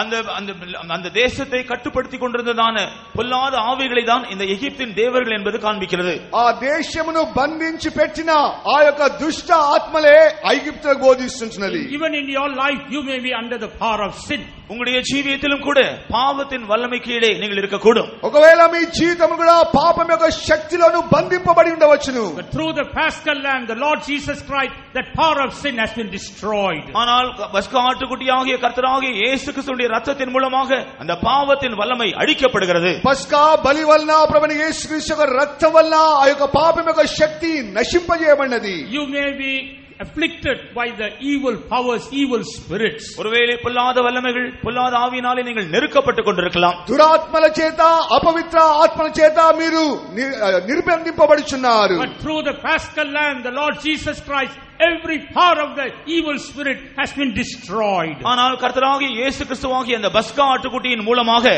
எல்லா பொல்லாத வல்லமையும் முற்றிலுமாக அழிக்கப்படுகிறது. ప్రభువైన యేసుక్రీస్తు అనే పస్కా బలి ద్వారా ఆయన రక్తం ద్వారా ప్రతి ఒక్క శక్తి నశింపజేయబడినది. Tonight there is deliverance from sin and every evil power. இன்றிரவு பாவத்திலிருந்தும் ஒவ்வொரு பொல்லாத ஆவியின் வல்லமையிலிருந்து ஒரு விடுதலை உண்டு. ఈ రాత్రి వేళ ప్రతి పాపం నుండి ప్రతి విధమైన దుష్ట శక్తి నుండి విడుదల ఉన్నది. Our Paschal Lamb is in our midst. ஏனென்றால் நம்முடைய பஸ்கா ஆட்டுக்குட்டி நம்முடைய மத்தியிலே இருக்கிறார். మన పస్కా గొర్రెపిల్ల మన మధ్యలో ఉన్నాడు. You can claim the healing and deliverance from every power of sin and every power of the wicked one. பாவத்தின் வல்லமையிலிருந்தும் பொல்லாத எல்லா வல்லமைகளிலிருந்தும் விடுதலையும் சுகத்தையும் நீங்கள் உரிமை பாராட்டி கேட்கலாம். పాపం యొక్క శక్తి నుండి దురాత్మ శక్తి నుండి నువ్వు విడుదల పొందుటకు నీవు హక్కుతో కూడా ఆయనను అడగవచ్చును. Praise be to God. தேவனுக்கு ஸ்தோத்திரம் దేవునామ உண்டாகட்டும். స్తోత్రములు. Next we read about the healing covenant that God made with God's people at Mara. அடுத்தபடியாக மாரா என்கிற இடத்திலே சுகமாகுதலை பற்றிய ஒரு உடன்படிக்கை தேவன் தம்முடைய ஜனங்களோடு செய்கிறதை குறித்து நாம் பார்க்கிறோம். రెండవదిగా మారా అనే స్థలంలో ఏ విధముగా దేవుడు స్వస్థత గురించిన నిబంధన చేసినాడో చదువుతున్నాం. When we turn to Exodus 15 chapter, யாத்திராகமம் 15ஆம் அதிகாரத்தை நாம் பார்க்கும் பொழுது నిర్గమకాండం 15వ అధ్యాయము in verses 23 to 25, 23ஆம் வசனம் முதல் 25ஆம் வசனம் முடிய 23వ వచనం నుండి 25వ వాక్యం చదివినప్పుడు there they came to a place where they had no water. அவர்கள் தண்ணீர் இல்லாத ஒரு இடத்திற்கு வந்தார்கள். నీరు లేని ఒక స్థలంలోనికి వచ్చినారు. After much searching they found water. அதன் பிறகு அதிகமாக பிரயாசப்பட்டு அவர்கள் தண்ணீரை கண்டுபிடித்தார்கள். అధికంగా ప్రయాసపడి వెతికిన తర్వాత నీళ్లను కనుగొన్నారు. But that water was bitter. ஆனால் அந்த தண்ணீரோ கசப்பான தண்ணீராக இருந்தது. అయితే ఆ నీళ్లు చేదుగా ఉండెను. And they did not know what to do. அவர்களுக்கு என்ன செய்ய வேண்டும் என்று தெரியவில்லை. ఏమి చేయవలనో ఎరగకుండా ఉండెను. God told Moses to cut a branch of a tree and to cast it into that bitter water. தேவனோ மோசேயை நோக்கி நீ ஒரு மரத்தினுடைய அந்த கிளையை வெட்டி அந்த கசப்பான தண்ணீரிலே போட வேண்டும் என்று சொன்னார். దేవుడు మోషేను పిలిచి ఒక కొమ్మను విరిచి ఆ యొక్క చేదు నీళ్ళలో పడవేయమని చెప్పినాడు. When Moses did that, the bitter water was turned into sweet water. மோசே அதை செய்த பொழுது கசப்பான தண்ணீர் மதுரமான தண்ணீராக மாறியது. మోషే అలా చేసిన తర్వాత చేదైన నీళ్లు మధురంగా మార్చబడినవి. There God made a healing covenant with his people. அங்கேதான் தேவன் தம்முடைய ஜனங்களோடு ஒரு சுகமாகுதலின் உடன்படிக்கை செய்தார். అక్కడనే దేవుడు తన ప్రజలతో స్వస్థపరిచే నిబంధన చేసి ఉన్నాడు. As we are talking about this, I remember a particular article that I read when I was a little boy. நான் இந்த வேளையில் பேசிக் கொண்டிருக்கும் பொழுதுதான் சிறுவனாக இருந்த பொழுது படித்த ஒரு சிறிய கட்டுரை எனக்கு ஞாபகம் வருகிறது. నేను ఇది చెప్పుచున్న సందర్భంలో చిన్న వయసులో ఉన్నప్పుడు నేను చదివిన ఒక కథ నాకు జ్ఞాపకం వస్తున్నది. During some time in the early days there was a great outbreak of malaria in Indonesia, some parts of Indonesia. இந்தோனேஷியாவுடைய சில பகுதிகளில் இந்த மலேரியா வியாதி ரொம்ப பரவி கொண்டிருந்தது. மலேரியா வியாதி இந்தோனேஷியாவின் சில பகுதிகளில் ஒரு காலத்தில் பரவி கொண்டிருந்ததாம். ఇండోనేషియా దేశం యొక్క ప్రాంతంలో మలేరియా వ్యాధి అనేది వ్యాపిస్తుండెను. So a group of doctors were sent there. ஆகவே ஒரு மருத்துவ குழு அங்கே அனுப்பப்பட்டார்கள். ఓ గుంపు వైద్యులను ఆ స్థలంలోనికి పంపించెను. So they were treating the people who were affected by malaria. மலேரியாவினால் பாதிக்கப்பட்டவர்களுக்கு அவர்கள் சிகிச்சை செய்து கொண்டிருந்தார்கள். మలేరియా వ్యాధి చేత బాధపడుచున్న వారికి వారు చికిత్స చేస్తున్నారు. As they came to one particular village, அவர்கள் ஒரு குறிப்பிட்ட கிராமத்திற்கு வந்த பொழுது వారు ఒక నిర్ణయింపబడిన గ్రామంకి వచ్చినప్పుడు they were shocked to see that those people were not affected. அங்கே இருந்த ஒருவருக்குமே மலேரியா பாதிக்கப்படாததை கண்டு அவர்கள் ஆச்சரியப்பட்டார்கள். అక్కడున్న వారిలో ఎవరికైనా సరే మలేరియా వ్యాధి వారిని బాధించలేదు. The villages all around were affected, but this group of people were not affected. அந்த கிராமத்தை சுற்றி இருந்த மற்ற எல்லாரும் அதனாலே பாதிக்கப்பட்டார்கள். அந்த குறிப்பிட்ட கிராமத்தில் உள்ளவர்களுக்கோ அந்த வியாதி பாதிக்கவில்லை. ఆ చుట్టుప్రక్కల గ్రామం అంతట్లో వ్యాధి వ్యాపించినది గాని ఆ యొక్క సరైన ఒక నిర్ణయింపబడిన గ్రామంలో వ్యాధి లేకుండెను. So they made a research. ஆகவே அதற்காக ஒரு ஆராய்ச்சி செய்தார்கள். అయితే దాని గురించి పరిశీలించడం మొదలుపెట్టినారు. After much research they found out that these people were drinking from the river that was flowing there. அந்த அதிகமான ஆராய்ச்சிக்கு பின்பு அவர்கள் கண்டுபிடித்த காரியம் என்னவென்றால் அந்த கிராமத்திலே பாய்ந்து போய் ஓடிக்கொண்டிருந்ததான ஒரு குறிப்பிட்ட ஆற்றின் தண்ணீரை தான் அவர்கள் எல்லாரும் குடித்தார்களாம். పరిశీలించిన తర్వాత వారు కనుగొన్నది ఏమనగా పారుచున్న నది యొక్క నీళ్లు వారు తాగేవారు. And they found a certain plant called cinchona growing on both the shores of that river. சிஞ்சோனா என்கிறதான ஒரு வகை செடியானது அந்த ஆற்றினுடைய இரு கரைகளிலும் வளருகிறதை கண்டார்கள். సింజోనా అనే ఒక చెట్టు ఆ నది యొక్క ఇరు ప్రక్కల్లో పెట్టి దాన్ని పెంచుచున్నారు. And some of the branches were also fallen into the river. அந்த செடியுடைய சில கிளைகளும் கூட அந்த தண்ணீர் அந்த ஆற்று தண்ணீரிலே மூழ்கி இருந்தன. కొన్ని ఆకులు కూడా ఆ యొక్క నదిలో పడవేయబడుచున్నవి. And they found out that a drug called quinine was found in that plant. Koyna என்கிறதான ஒரு மருந்து அந்த குறிப்பிட்ட செடியில் இருக்கிறதை அவர்கள் கண்டுபிடித்தார்கள். కొయినాని ఆ యొక్క మందు ఆ చెట్టులో నుంచి బయలుదేరుతున్నట్టుగా చూస్తున్నారు. And normally quinine is used to treat patients with malaria.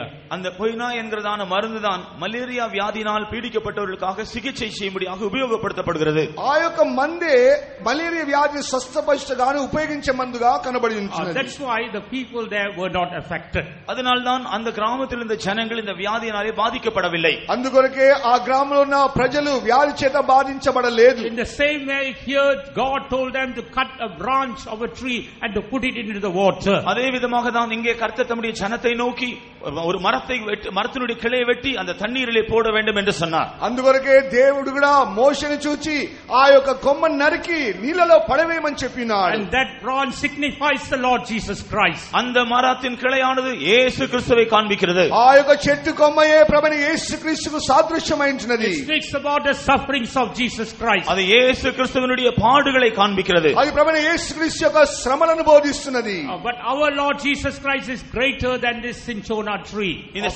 இந்த செஞ்சோனா அந்த தாவரத்தை பார்க்கிறேன் நம்முடைய கர்த்தராகிய இயேசு கிறிஸ்து மிகவும் பெரியவர். ఈ సించోనా వృక్షం కంటే మన ప్రభువైన యేసు ఎంతో గొప్పవాడైంచున్నాడు. That plant could only heal a particular type of sickness. அந்த குறிப்பிட்டதான அந்த தாவரமானது ஒரு குறிப்பிட்ட வியாதியை மாத்திரமே சுகமாக்க முடிந்தது. ఆ యొక్క చెట్టు వలన కలుగుచున్న ఆ యొక్క రసం అనేది నిర్ణయింపబడిన వ్యాధినే స్వస్థపరచగలుగుచున్నది. Our tree, our branch, the Lord Jesus Christ can heal all sicknesses. ஆனால் நம்முடைய கிளையா இருக்கிற நம்முடைய கர்த்தராகிய இயேசு கிறிஸ்துவோ எல்லா வியாதிகளையும் சுகமாக்க வல்லவர். ఆ యొక్క కొమ్మైన ప్రభువైన యేసుక్రీస్తు అన్ని వ్యాధులను స్వస్థపరచువాడైంచున్నాడు. That's why the word of God says by his stripes we are healed. ஆகவேதான் வேதவசனம் சொல்கிறது அவருடைய தழும்புகளால் குணமானீர்கள். అందుకొరకే వేద వాక్యం బోధింపబడుచున్నది ఆయన పొందిన గాయముల చేత మీరు స్వస్థత పొందితిరి. Every stripe that Jesus received on his body is for your healing. இயேசு கிறிஸ்து தன்னுடைய சரீரத்தில் ஏற்றுக்கொண்ட ஒவ்வொரு அடிகளும் சாட்டையினால் அளிக்கப்பட்ட அடிகளும் நம்முடைய சுகத்திற்காகத்தான். ప్రభువైన యేసుక్రీస్తు పొందిన ఒక్కొక్క దెబ్బ కూడా మనకు స్వస్థత నిమిత్తమే. Every suffering that Jesus went through for his body, in his body is for our healing. கர்த்தராகிய இயேசு கிறிஸ்து தன்னுடைய சரீரத்தில் அனுபவித்ததான ஒவ்வொரு பாடுகள் நம்முடைய சுகத்திற்காகத்தான். ప్రభువైన యేసుక్రీస్తు పొందిన ఒక్కొక్క శ్రమ గాయములు ఆయన శరీరములో మనకు స్వస్థత కలిగించున్నది. Look at the stripes of Jesus. இயேசு கிறிஸ்துவினுடைய அந்த தழும்புகளை பாருங்கள். యేసు ప్రభు యొక్క ఆ యొక్క గాయములు చూడుడి. Even as you look at those stripes you are healed right now. நீங்கள் இப்பொழுது அந்த தழும்புகளை நோக்கி பார்க்கிற வேளையிலே தானே சுகமடைவீர்கள். ఆయన గాయములను తేరి చూసినట్లయితే ఇప్పుడే నీకు స్వస్థత దొరుకును. We also read about another example. இன்னொரு உதாரணத்தை குறித்து நாம் படிக்கிறோம். ఇంకొక ఉదాహరణ చెప్పను కోరుచున్నాను. Numbers chapter 21. என்னாகும் 21ஆம் அதிகாரம் సంఖ్యాకాండం 21వ అధ్యాయం verses 8 and 9. 8ஆம் 9ஆம் వచనங்களில் 8-9 వాక్యములు. We read the children of Israel came to a particular place where they murmured against God. இஸ்ரவேல் புத்திரர் தேவனுக்கு விரோதமாக முறுமுறுக்கக்கூடியதான ஒரு இடத்தில் அவர்கள் வந்ததை குறித்து நாம் பார்க்கிறோம். ఇశ్రాయేల్ ప్రజలు దేవునికి విరోధముగా సనిగే ఒక సందర్భము వచ్చినట్లుగా చూస్తున్నాము. And as a result they were all bitten by fiery serpents. அதன் விளைவாக அவர்கள் எல்லாரும் கொள்ளிவாய் சர்ப்பங்களினாலே கடிக்கப்பட்டார்கள். దాని నిమిత్తమై వారందరూ కూడా ఆ యొక్క విష సర్పముల చేత కరవబడి ఉంటున్నారు. Therefore God told Moses to make a brazen serpent and to hang it upon a pole. அப்பொழுது கர்த்தர் மோசேயை நோக்கி, நீ ஒரு வெண்கல சர்ப்பத்தை உண்டாக்கி அதை ஒரு கோலின் மேல் தூக்கி வை என்று சொன்னார். అందుకొరకే దేవుడు మోషేను చూచి ఒక ఇత్తడి స్తంభమును చేసి ఇత్తడి సర్పమును చేసి స్తంభం మీద పెట్టమని చెప్పినాడు. Anyone who is bitten by the fiery serpent, when he look at that brazen serpent, he will be healed. அதன் பின்பு கொள்ளிவாய் சர்ப்பத்தினால் கடிக்கப்பட்ட ஒருவன் அந்த வெண்கல சர்ப்பத்தை நோக்கி பார்த்தால் உடனே பிழைப்பான். తాపకరమైన ఈ పాముల చేత ఎవరైతే కరవబడుచున్నారో, ఎవరైతే ఆ ఇత్తడి సర్పమును చూడగలుగుతున్నారో వారికి స్వస్థత దొరుకుతుందని ప్రభు చెప్పినాడు. And John, when speaking about this incident, he says, even as the serpent was lifted up in the wilderness, here Jesus was lifted up on the cross. யோவான் அதை குறித்து பேசும் பொழுது, வனாந்தரத்திலே மோசேயினாலே வெண்கல சர்ப்பம் உயர்த்தப்பட்டது போல இயேசுவும் கூட சிலுவை மரத்தில் உயர்த்தப்பட்டார் என்று சொல்கிறான். యోహాను సువార్తలో యేసు ప్రభు చెప్పిన ప్రకారంగా ఏ విధముగా అయితే అరణ్యములో మోషే ఇత్తడి సర్పం ఎత్తినాడో అలాగే ప్రభువు యేసుక్రీస్తు సిలువలో ఎత్తబడి ఉంటున్నాడు. What does this serpent show? இந்த సర్పం எதை కాண்பிக்கிறது? ఈ సర్పము దేని బోధిస్తున్నది? The curse that comes from the evil one. பொல்லாங்கனால் வருகிறதான சாபத்தை காண்பிக்கிறது. దుష్టుని ద్వారా వచ్చిన కీడును బోధిస్తున్నది. Here brass speaks about the judgment of God. இங்கே வெண்கலம் என்பது தேவனுடைய நியாய தீர்ப்பை குறிக்கிறது. ఇక్కడ ఇత్తడైనప్పుడు దేవుని ఒక న్యాయ తీర్పును బోధిస్తున్నది. The brass also speaks about the grace of God. அதே வேளையில் வெண்கலமானது தேவனுடைய கிருபையும் காண்பிக்கிறது. అదే సమయంలో ఇత్తడనేది దేవుని యొక్క కృపను బోధిస్తున్నది. When Jesus hanged on the tree, இயேசு மரத்திலே தூக்கி அவர் தொங்கிக் கொண்டிருந்தார். యేసు ప్రభు ఆ యొక్క మ్రాను మీద వేలాడుచున్నప్పుడు, when Jesus was hanging on the tree, இயேசு மரத்திலே தூக்கப்பட்டு தொங்கிக் கொண்டிருந்த பொழுது, యేసు ప్రభు ఆ యొక్క మ్రాను మీద వేలాడుతున్నప్పుడు every curse has been destroyed. ஒவ்வொரு சாபமும் அழிக்கப்பட்டது. ఒక్కొక్క శాపం అనేది నాశనం చేయబడి ఉన్నది. Every curse upon you and me has been judged. உங்கள் மேலும் என் மேலும் இருந்த எல்லா சாபங்களும் நியாயம் தீர்க்கப்பட்டன. నీ మీదను నా మీదున్న ప్రతి శాపమునకు న్యాయం తీర్చబడెను. As we look at that cross or the brazen serpent, அந்த வெண்கல சர்ப்பமாகிய சர்ப்பத்தினுடைய சிலுவை நோக்கி பார்க்கும் பொழுது, ఆ ఇత్తడి సర్పమనే సిలువను తేరి చూచినప్పుడు we are also able to see the grace of God flowing upon us. தேவனுடைய கிருபை நம்மேல் பாய்ந்து வருகிறதையும் நாம் காண முடியும். దేవుని యొక్క కృప అనేది మనపైకి వచ్చినట్లుగా మనం చూడగలుగుతున్నాం. So tonight let us look at the brazen serpent. ஆகவே இன்று இரவு வெண்கல சர்ப்பத்தை நாம் எல்லாரும் நோக்கி பார்ப்போமாக. అందుకొరకే రాత్రి వేళ ఆ ఇత్తడి సర్పమును తేరి చూచెదము. Every curse has been judged. எல்லா சாபங்களும் நியாயம் தீர்க்கப்பட்டன. అన్ని శాపములు న్యాయం తీర్చబడెను. Curse has got no more power over you. சாபத்திற்கு மேல் உங்கள் மேல் வல்லமை அதிகாரமே இல்லை. శాపము యొక్క అధికారం నీ మీద ఏమాత్రము లేదు. There is healing and there is deliverance tonight. இந்த இரவு நமக்கு ஒரு சுகமாகுதலும் விடுதலையும் இருக்கிறது. ఈ రాత్రి వేళ స్వస్థతను విడుదలను ఉంచునది. We see the fullness of blessings in the Lord Jesus Christ. கர்த்தராகிய இயேசு கிறிஸ்துவுக்குள் ஆசீர்வாதத்தின் நிறைவை சம்பூர்ணத்தை நாம் காண்கிறோம். ప్రభువైన యేసుక్రీస్తునందు సంపూర్ణమైన ఆశీర్వాదం మనం పొందగలము. And tonight we are going to receive the fullness of the blessings from the Lord Jesus Christ. இந்த இரவு கர்த்தராகிய இயேசு கிறிஸ்துவினிடத்திலிருந்து நிறைவான ஆசீர்வாதங்களை பெற்றுக்கொள்ளப் போகிறோம். ఈ రాత్రి వేళనే ప్రభువైన యేసుక్రీస్తు ద్వారా సంపూర్ణమైన ఆశీర్వాదం పొందగలము. We are going to receive healing and deliverance tonight. இந்த இரவு விடுதலையும் சுகத்தையும் நாம் பெற்றுக்கொள்ளப் போகிறோம். ఈ రాత్రి వేళనే స్వస్థతను విడుదలను పొందగలము. And before we go on to pray, நாம் ஜெபிப்பதற்கு முன்பாக మనం ప్రార్థన చేయక ముందుగా just let us see few points. இன்னும் ஒரு சில விஷயங்களை நாம் கவனிப்போம். కొన్ని అంశాలను చూచెదము. To receive the healing from God, நாம் தேவனிடத்திலிருந்து சுகத்தை நாம் பெற்றுக்கொள்ள வாஞ்சிக்கிறோம். to receive the healing from God, தேவனிடத்திலிருந்து சுகத்தை பெற்றுக்கொள்ள దేవునితో స్వస్థత పొందినప్పుడు first of all we must seek for the compassion of God. முதலாவதாக தேவனுடைய மனதுருக்கத்தை நாம் தேட வேண்டும். మొట్టమొదట దేవుని యొక్క కనికరం కొరకు వెతకవలెను. Psalms 86:15 speaks about the fullness of his compassion. அவருடைய உருக்கங்களின் நிறைவை 86ஆம் சங்கீதம் 15ஆம் வசனம் சொல்லுகிறது. 86వ కీర్తన 15వ వాక్యంలో మనం చదువుతున్నాము ఆయన యొక్క సంపూర్ణమైన కనికరములు ఉంచునవి. Psalms 103 verse 8 also says about the fullness of his compassion. 103ஆம் சங்கீதம் 8ஆம் வசனம் கூட அவருடைய கிருபையின் நிறைவை அல்லது மனதுருக்கத்தின் நிறைவை பேசுகிறது. 103వ కీర్తన 8వ వాక్యంలో కూడా ఆయన యొక్క కృప అనేది సమృద్ధిగా ఉంచునది. Tonight let us put our trust on the mercy of God. இன்றிரவு தேவனுடைய இரக்கத்தின் மேல் நம்முடைய நம்பிக்கையை நாம் வைப்போமாக. ఈ రాత్రి వేళ దేవుని యొక్క కనికరం మీద మాత్రమే నమ్మిక ఉంచవలెను. In Mark chapter 10, మార్కు సువిశేషం 10వ అధికారం, మార్కు సువార్త 10వ అధ్యాయము, we read about a blind man Bartimaeus. இங்கே பர்தேமேயு என்கிறதான ஒரு குருடனை குறித்து படிக்கிறோம். ఒక గుడ్డివాని గురించి మనం చూస్తున్నాము. He had no other way of pleading with Jesus. அவன் இயேசுவோடு பரிந்து பேச வேற எந்த வழியும் இல்லை. యేసు ప్రభు గురించి తో మాట్లాడే తప్ప వేరొక మార్గం అతనికి లేదు. Therefore he claimed the mercy of God. ஆகவே தேவனுடைய இரக்கத்தை அவன் உரிமை பாராட்டி கேட்டான். దేవుని యొక్క కనికరం గురించి ఆయన కేకలు వేయించుచున్నాడు. That's why he says, Jesus, son of David, have mercy on me. ஆகவே தான் தாவீதின் குமாரனே எனக்கு இரங்கும் என்று அவன் சொல்கிறான். దావీదు కుమారుడైన యేసు నా మీద కనికరపడమని ఆయన కేకలు వేస్తున్నాడు. Claim the mercy of God. நாமும் கூட தேவனுடைய இரக்கத்தை உரிமையோடு கேட்போமாக. మనం కూడా రాత్రి వేళ దేవుని యొక్క కనికరం కొరకు వెతికెదము. To seek the mercy of God, we must realize our unworthy state. தேவனுடைய இரக்கத்தை தேடும்படியாக நம்முடைய தகுதியற்ற நிலைமையை உணர வேண்டும். మనము దేవుని యొక్క కనికరం వెతుకు నిమిత్తమై మన యొక్క నిస్సహాయమును మనం చూచెదము.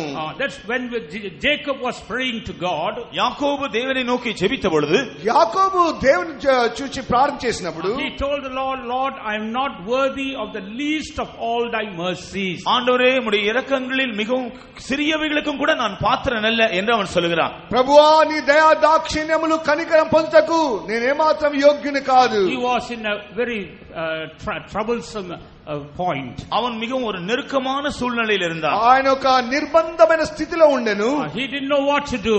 அவனுக்கு என்ன செய்ய வேண்டும் என்று தெரியவில்லை. ఏమి చేయాలో అతడు ఎరగకుండా ఉండెను. He sought for the mercy of God. தேவனுடைய இரக்கத்திற்காக அவன் தேடினான். దేవుని యొక్క కనికరం కొరకు ఆయన వెతికినాడు. When Jesus was on this earth, கர்த்தராகிய இயேசு இந்த பூமியில் இருந்த நாட்களில், మన యేసుక్రీస్తు ఈ భూమి మీద సంచరించినప్పుడు, Matthew chapter 14 verse 14 says he was moved with compassion and he healed them.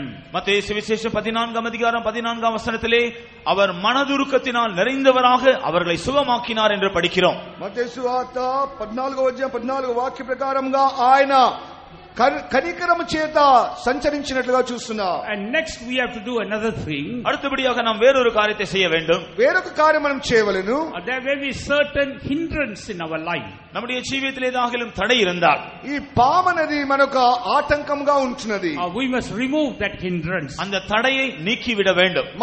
ఆ యొక్క ఆటంకములు మనం తొలగించవలెను. When Jesus met the paralytic man, இயேசு திமிர்வாதக்காரனாய் இருந்த மனுஷனை சந்தித்த பொழுது, యేసు ప్రభు పక్షవాయు గలవాని సంధించినప్పుడు, Jesus saw a hindrance in him. அவனுக்குள் ஒரு தடை இருந்ததை இயேசு கண்டார். ఆయనలో ఒక అభ్యంతరమే కారణం ఉన్నట్లుగా చూస్తున్నాడు. His sins were a hindrance. அவனுடைய பாவங்கள் தான் அந்த தடையாயிருந்தது. ఆయన పాపమే ఆయనకు అభ్యంతరంగా ఉంటున్నది. Therefore Jesus said, son, thy sins be forgiven thee. ஆகவேதான் இயேசு அவனை பார்த்து, மகனே, உன்னுடைய பாவங்கள் மன்னிக்கப்பட்டது என்று சொன்னார். అందుకొరకే యేసు ప్రభు అతను చూచి, నా కుమారుడా, నీ యొక్క పాపములు క్షమించబడవని చెప్పినాడు. Tonight sin is a hindrance. Seek the forgiveness of God. ஆகவே இன்றிரவு உங்களுக்கு பாவம் ஒரு தடையாக இருக்கும் என்றால் தேவனுடைய இரக்கத்தை நீங்கள் தேடுங்கள். అందుకొరకే రాత్రి వేళ పాపమే నీకు ఒక ఆటంకంగా ఉన్నట్లయితే ఆయన కనికరం కొరకు నువ్వు వేడుకొనవలెను. In Mark 9th chapter we read about another hindrance. Mark 9ஆம் அதிகாரத்திலே இன்னொரு தடையை குறித்து நாம் படிக்கிறோம். మార్కు సువార్త 9వ అధ్యాయంలో ఇంకొక ఆటంకం చూస్తున్నాము. There was a man who had a son with a dumb spirit. இங்கே ஒருவனுடைய குமாரன் ஊமையான ஆவி பிடித்தவனாக இருந்தான். ఇక్కడ ఒక కుమారునికి చెవిటి దయ్యం పట్టినట్టుగా చూస్తున్నాము. He wanted Jesus to heal him. యేసు அவனை சுகமாக்க வேண்டும் என்று அவன் விரும்பினான். యేసు ప్రభు అతన్ని స్వస్థపరచాలని కోరినాడు. Jesus told the man, if thou canst believe, all things are possible. యేసు அந்த மனிதனை பார்த்து, நீ விசுவாசிக்க கூடும் என்றால் எல்லாம் ஆகும் என்று சொன்னார். యేసు ప్రభు అతన్ని చూచి, నువ్వు నమ్మినట్లయితే నమ్మువానికి సమస్తం సాధ్యమని చెప్పినాడు. And immediately that man realized the hindrance. உடனடியாக அந்த மனிதன் தடையை விளங்கி விளங்கிக் கொண்டான். వెంటనే తనకున్న ఆటంకం ఏదో గ్రహించున్నాడు. He says, Lord, I believe, help thou mine unbelief. உடனே ஆண்டவரே நான் விசுவாசிக்கிறேன், என் அவிசுவாசம் நீங்கும்படி உதவி செய்யும் என்று அவன் வேண்டிக் கொண்டான். వెంటనే ప్రభువా నమ్ముచున్నాను, అపనమ్మకం రాకుండా నాకు సహాయం చేయమని అడిగినాడు. Tonight the Lord wants to remove the unbelief in your heart. ஆம், இன்றிரவு உங்களுடைய இருதயத்தில் இருக்கிற அவிசுவாசத்தை நீங்கள் தள்ளிவிட வேண்டும் என்று தேவன் விரும்புகிறார். నిజముగానే ఈ రాత్రి వేళ నీకున్న అపనమ్మకమును తీసివేయాలని కోరుచున్నాడు. Cry out to the Lord right now. இப்பொழுது நீங்கள் கர்த்தரை நோக்கி கூப்பிடுங்கள். ఇప్పుడే దేవుని చూచి నువ్వు మొరపెట్టుము. Lord, help thou mine unbelief. கர்த்தாவே இந்த அவிசுவாசம் நீங்க உதவி செய்யும் என்று சொல்லுங்கள். ప్రభువా అపనమ్మకం రాకుండా నాకు సహాయం చేయమని అడగవలెను. God is removing the unbelief from your heart. உங்களுடைய இருதயத்திலிருந்து கர்த்தர் அவிசுவாசத்தை நீக்கி போடுகிறார். నీ హృదయంలో నుండి అవిశ్వాసమును ఆయన తీసివేస్తున్నాడు. God's faith is coming into you right now. தேவனுடைய கிருபை உங்கள் மேல் இப்பொழுது, God's faith is coming into you right தேவனுடைய now. விசுவாசம் இப்பொழுதே உங்களுக்குள் வருகிறது. దేవుని యొక్క విశ్వాసమే ఇప్పుడు నీ వద్దకు వచ్చుచున్నది. Every iota of unbelief is being dispelled from your heart. உங்களுடைய இதயத்திலிருந்து அவிசுவாசத்தின் ஒரு சிறு துளி அணுவு கூட உங்களுடைய இதயத்திலிருந்து விட்டு அகற்றப்படுகிறது. నీ యొక్క హృదయంలో ఏ మాత్రము అణువు కూడా అవిశ్వాసం లేకుండా అది తోసివేయబడుచున్నది. God is giving you the faith like a mustard seed. கடுகு விதை அளவு போன்ற விசுவாசத்தை தேவன் உங்களுக்கு கொடுக்கிறார். ఆవగింజంతక విశ్వాసము దేవుడు నీకు ఇవ్వబోచున్నాడు. You cry out to the Lord, Lord, I believe. கர்த்தாவே நான் விசுவாசிக்கிறேன் என்று கர்த்தரை நோக்கி நீங்கள் கதறுங்கள். ప్రతివారు కూడా ప్రభువా నేను విశ్వసిస్తున్నానని దేవుని చూచి మొరపెట్టుము. As you go on crying, healing will come upon you right now. நாம் ஆண்டவரை நோக்கி கூப்பிட்டு கொண்டே இருக்கும் பொழுது இப்பொழுதே சுகமாகுதல் நம்மேல் வரும். నువ్వు దేవుని చూసి మొరపెడుతూనే ఉన్నప్పుడు దేవుని యొక్క స్వస్థత శక్తి నీ మీదకి దిగివచ్చును. And thirdly, மூன்றாவதாக, in order to experience the healing, we must be willing to obey the voice of God. இந்த சுகமாகுதலை அனுபவிக்கும்படியாக தேவனுடைய சத்தத்திற்கு நீங்கள் கீழ்ப்படி ஆயத்தமாக இருக்க வேண்டும். స్వస్థతను పొందవాలంటే దేవుని యొక్క స్వరమునకు విధేయత చూపించవలసి ఉంటుంది. When Jesus healed the man who was sick for 39 years, 38 வருஷங்களாக வியாதியா இருந்த ஒரு மனுஷனை இயேசு சுகமாக்கின பொழுது 38 సంవత్సరాల నుంచి వ్యాధి చేత బాధపడుతున్న ఒక వ్యక్తిని ప్రభువైన యేసు స్వస్థపరిచినప్పుడు Jesus told him, sin no more. இயேசு அவனை பார்த்து இனி பாவம் செய்யாதே என்று சொன்னார். యేసు ప్రభు అతన్ని చూచి ఇక మీదట పాపము చేయకము, lest the worst thing come upon you. உண்மையில் இன்னும் அதிக கேடான காரியம் அதனால் வந்து விடாதபடிக்கு, ఇంకను అధికమైన కీడు నీకు రాకుండా నిమిత్తమై నువ్వు పాపం చేయవద్దు. There is a purpose of God in you for healing you. உங்களை சுகமாக்குவதில் தேவனுக்கு ஒரு நோக்கம் இருக்கிறது. నిన్ను స్వస్థపరచడంలో దేవునికి ఒక ఉద్దేశం ఉన్నది. That purpose is to make you partakers of his holiness. அந்த நோக்கம் என்னவென்றால் அவருடைய பரிசுத்தத்திற்கு நீங்கள் பங்குள்ளவர்களாக மாற வேண்டும் என்பதுதான். ఆయన ఉద్దేశం ఏమనగా ఆయన పరిశుద్ధతలో నువ్వు పాలిభాగస్తులుగా మారవలన అనుదయే. Yield to the purpose of God. நீங்கள் தேவனுடைய நோக்கத்திற்கு உங்களை ஒப்புக்கொடுங்கள். దేవుని యొక్క ఉద్దేశమునకు నిన్ను నీవే అప్పగించుము. And fourthly, நான்காவதாக, we must be willing to do what the Lord tells us to do. தேவன் நம்மை என்ன செய்ய வேண்டும் என்று சொல்கிறாரோ அதை செய்யவும் நாம் மனதுள்ளவர்களாக இருக்க வேண்டும். దేవుడు మనకు ఏది చెప్తున్నాడో అది చేయుటకు మన మనసులో తీర్మానం ఉండవలెను. When we look at a man called Naaman who was a leper, కుష్ఠరోగిயாக இருந்ததான நாகமான் என்கிற மனிதனை நாம் பார்க்கும் பொழுது, నయమాన్ అనే ఒక కుష్ఠరోగి గురించి మనం చూచినప్పుడు he wanted healing. அவனுக்கு சுகம் தேவையாக இருந்தது. అతనికి స్వస్థత అవసరమై ఉండెను. The prophet told him, go and wash yourself in the river Jordan. தீர்க்கதரிசி அவனை பார்த்து நீ யோர்தானில் சென்று 7 தரம் முழுக வேண்டும் என்று சொன்னார். ఆయన ప్రవక్త ఆయనను చూచి యోర్దానుకు వెళ్లి 7 మార్లు మునగవలని చెప్పినాడు. He was not willing to do that. ஆனால் அவனும் அதை செய்ய மனமில்லாமல் இருந்தான். అయితే అది చేయటకు ఆయనకు మనసు లేకుండా ఉండెను. But later he repented and obeyed the voice of God. பின்பு அவன் மனஸ்தாபப்பட்டு அந்த தீர்க்கதரிசியுடைய வார்த்தைக்கு கீழ்ப்படிந்தான். ఆ తరువాత ఆయన పశ్చాత్తాపపడి తిరిగి దానికి లోబడెను. As he obeyed, he was healed completely. அவன் கீழ்ப்படிந்த பொழுது பூர்ணமாக சுகமடைந்தான். ఆయన ఎప్పుడైతే విధేయత చూపించినాడో సంపూర్ణ స్వస్థతను పొందెను. At the same time, when we look at the born blind man, ஆனால் அதே வேளையில் பிறவி குருடனாக இருந்த மனுஷனை குறித்து நாம் கவனிக்கும் பொழுது, అదే సమయంలో పుట్టుకతో ఉన్న గుడ్డివాడిని చూసినప్పుడు Jesus told him, go and wash yourself in the pool of Siloam. இயேசு அவனை பார்த்து நீ சிலோவாம் என்ற குளத்தில் போய் கழுவு என்று சொன்னார். సిలోయం అనే ఒక కోనేటికి వెళ్లి నీ కళ్ళను కడుక్కోమని ప్రభు సెలవిచ్చెను. He obeyed and went and got healed. உடனே அவன் கீழ்ப்படிந்து சென்று அதை செய்து அவன் சுகமடைந்தான். వెంటనే ఆయన విధేయత చూపించి కడుక్కొని స్వస్థత పొందెను. Even tonight the Lord will be speaking to you. இன்றிரவும் கூட கர்த்தர் உங்களோடு பேசிக் கொண்டிருப்பார். ఈ రాత్రి వేళ దేవుడు నీతోనే మాట్లాడుచునే ఉన్నాడు. If you are unable to walk, நீங்கள் நடக்க முடியாமல் இருந்தால், నీవు నడవలేని స్థితిలో ఉన్నప్పుడు the Lord will tell you, rise up and walk. கர்த்தர் உங்களை பார்த்து நீ எழும்பி நட என்று சொல்லுவார். దేవుడు నిన్ను చూచి లేచి నడువమని చెప్తున్నాడు. If you are unable to move your hands, the Lord will say, lift up your hands. உங்களுடைய கையை அசைக்க முடியாமல் இருந்தால் கர்த்தர் உங்களை பார்த்து உன்னுடைய கையை நீ உயர்த்து என்று சொல்லுவார். నీవు చేయి కదల్చలేని స్థితిలో ఉన్నట్లయితే ప్రభు చెప్తున్నాడు నీ చేయిని లేపమని చెప్తున్నాడు. As the Lord tells you, obey the voice of God. கர்த்தர் உங்களுக்கு சொல்லும் பொழுது அவருடைய சத்தத்திற்கு கீழ்ப்படியுங்கள். దేవుని యొక్క స్వరమునకు ఆయన శబ్దమునకు విధేయత చూపుడి. As you obey the voice of God, you can see the healing taking place. நீங்கள் தேவனுடைய சத்தத்திற்கு கீழ்ப்படிகிற மாத்திரத்தில் அந்த சுகமாகுதல் உங்களுக்குள் நடக்கிறதை நீங்கள் காண்பீர்கள். దేవుని యొక్క స్వస్థతకు నువ్వు విధేయత చూపించినట్లయితే ఆయన శక్తి నీలో క్రియ చేయడం నువ్వు చూచెదవు. And finally we see one more thing. கடைசியாக ஒரு காரியத்தை நாம் பார்க்கிறோம். చివరికి ఒక కార్యం చూస్తున్నాము. We read that this healing is also called a rest. இந்த சுகமாகுதல் நம்முடைய இளைப்பாறுதலுக்காகவும் உடையது என்று நாம் படிக்கிறோம். స్వస్థత అనేది ఒక విశ్రాంతిని బోధిస్తున్నది. இந்த இளைப்பாறுதல், இந்த சுகமாகுதல் இளைப்பாறுதல் என்றும் அழைக்கப்படுகிறது. ఈ యొక్క స్వస్థత అనే ఒక విశ్రాంతిని చూపిస్తున్నది. Psalms 38 verse 3, 38 సంగీతం 3 వచనం, 38వ కీర్తన 3వ వాక్యం. we read, no soundness in my flesh. என்னுடைய மாம்சத்தில் சுகம் இல்லை. నా యొక్క మాంసంలో శరీరంలో ఏమాత్రం స్వస్థత లేదు. No rest in my bones because of that my sin.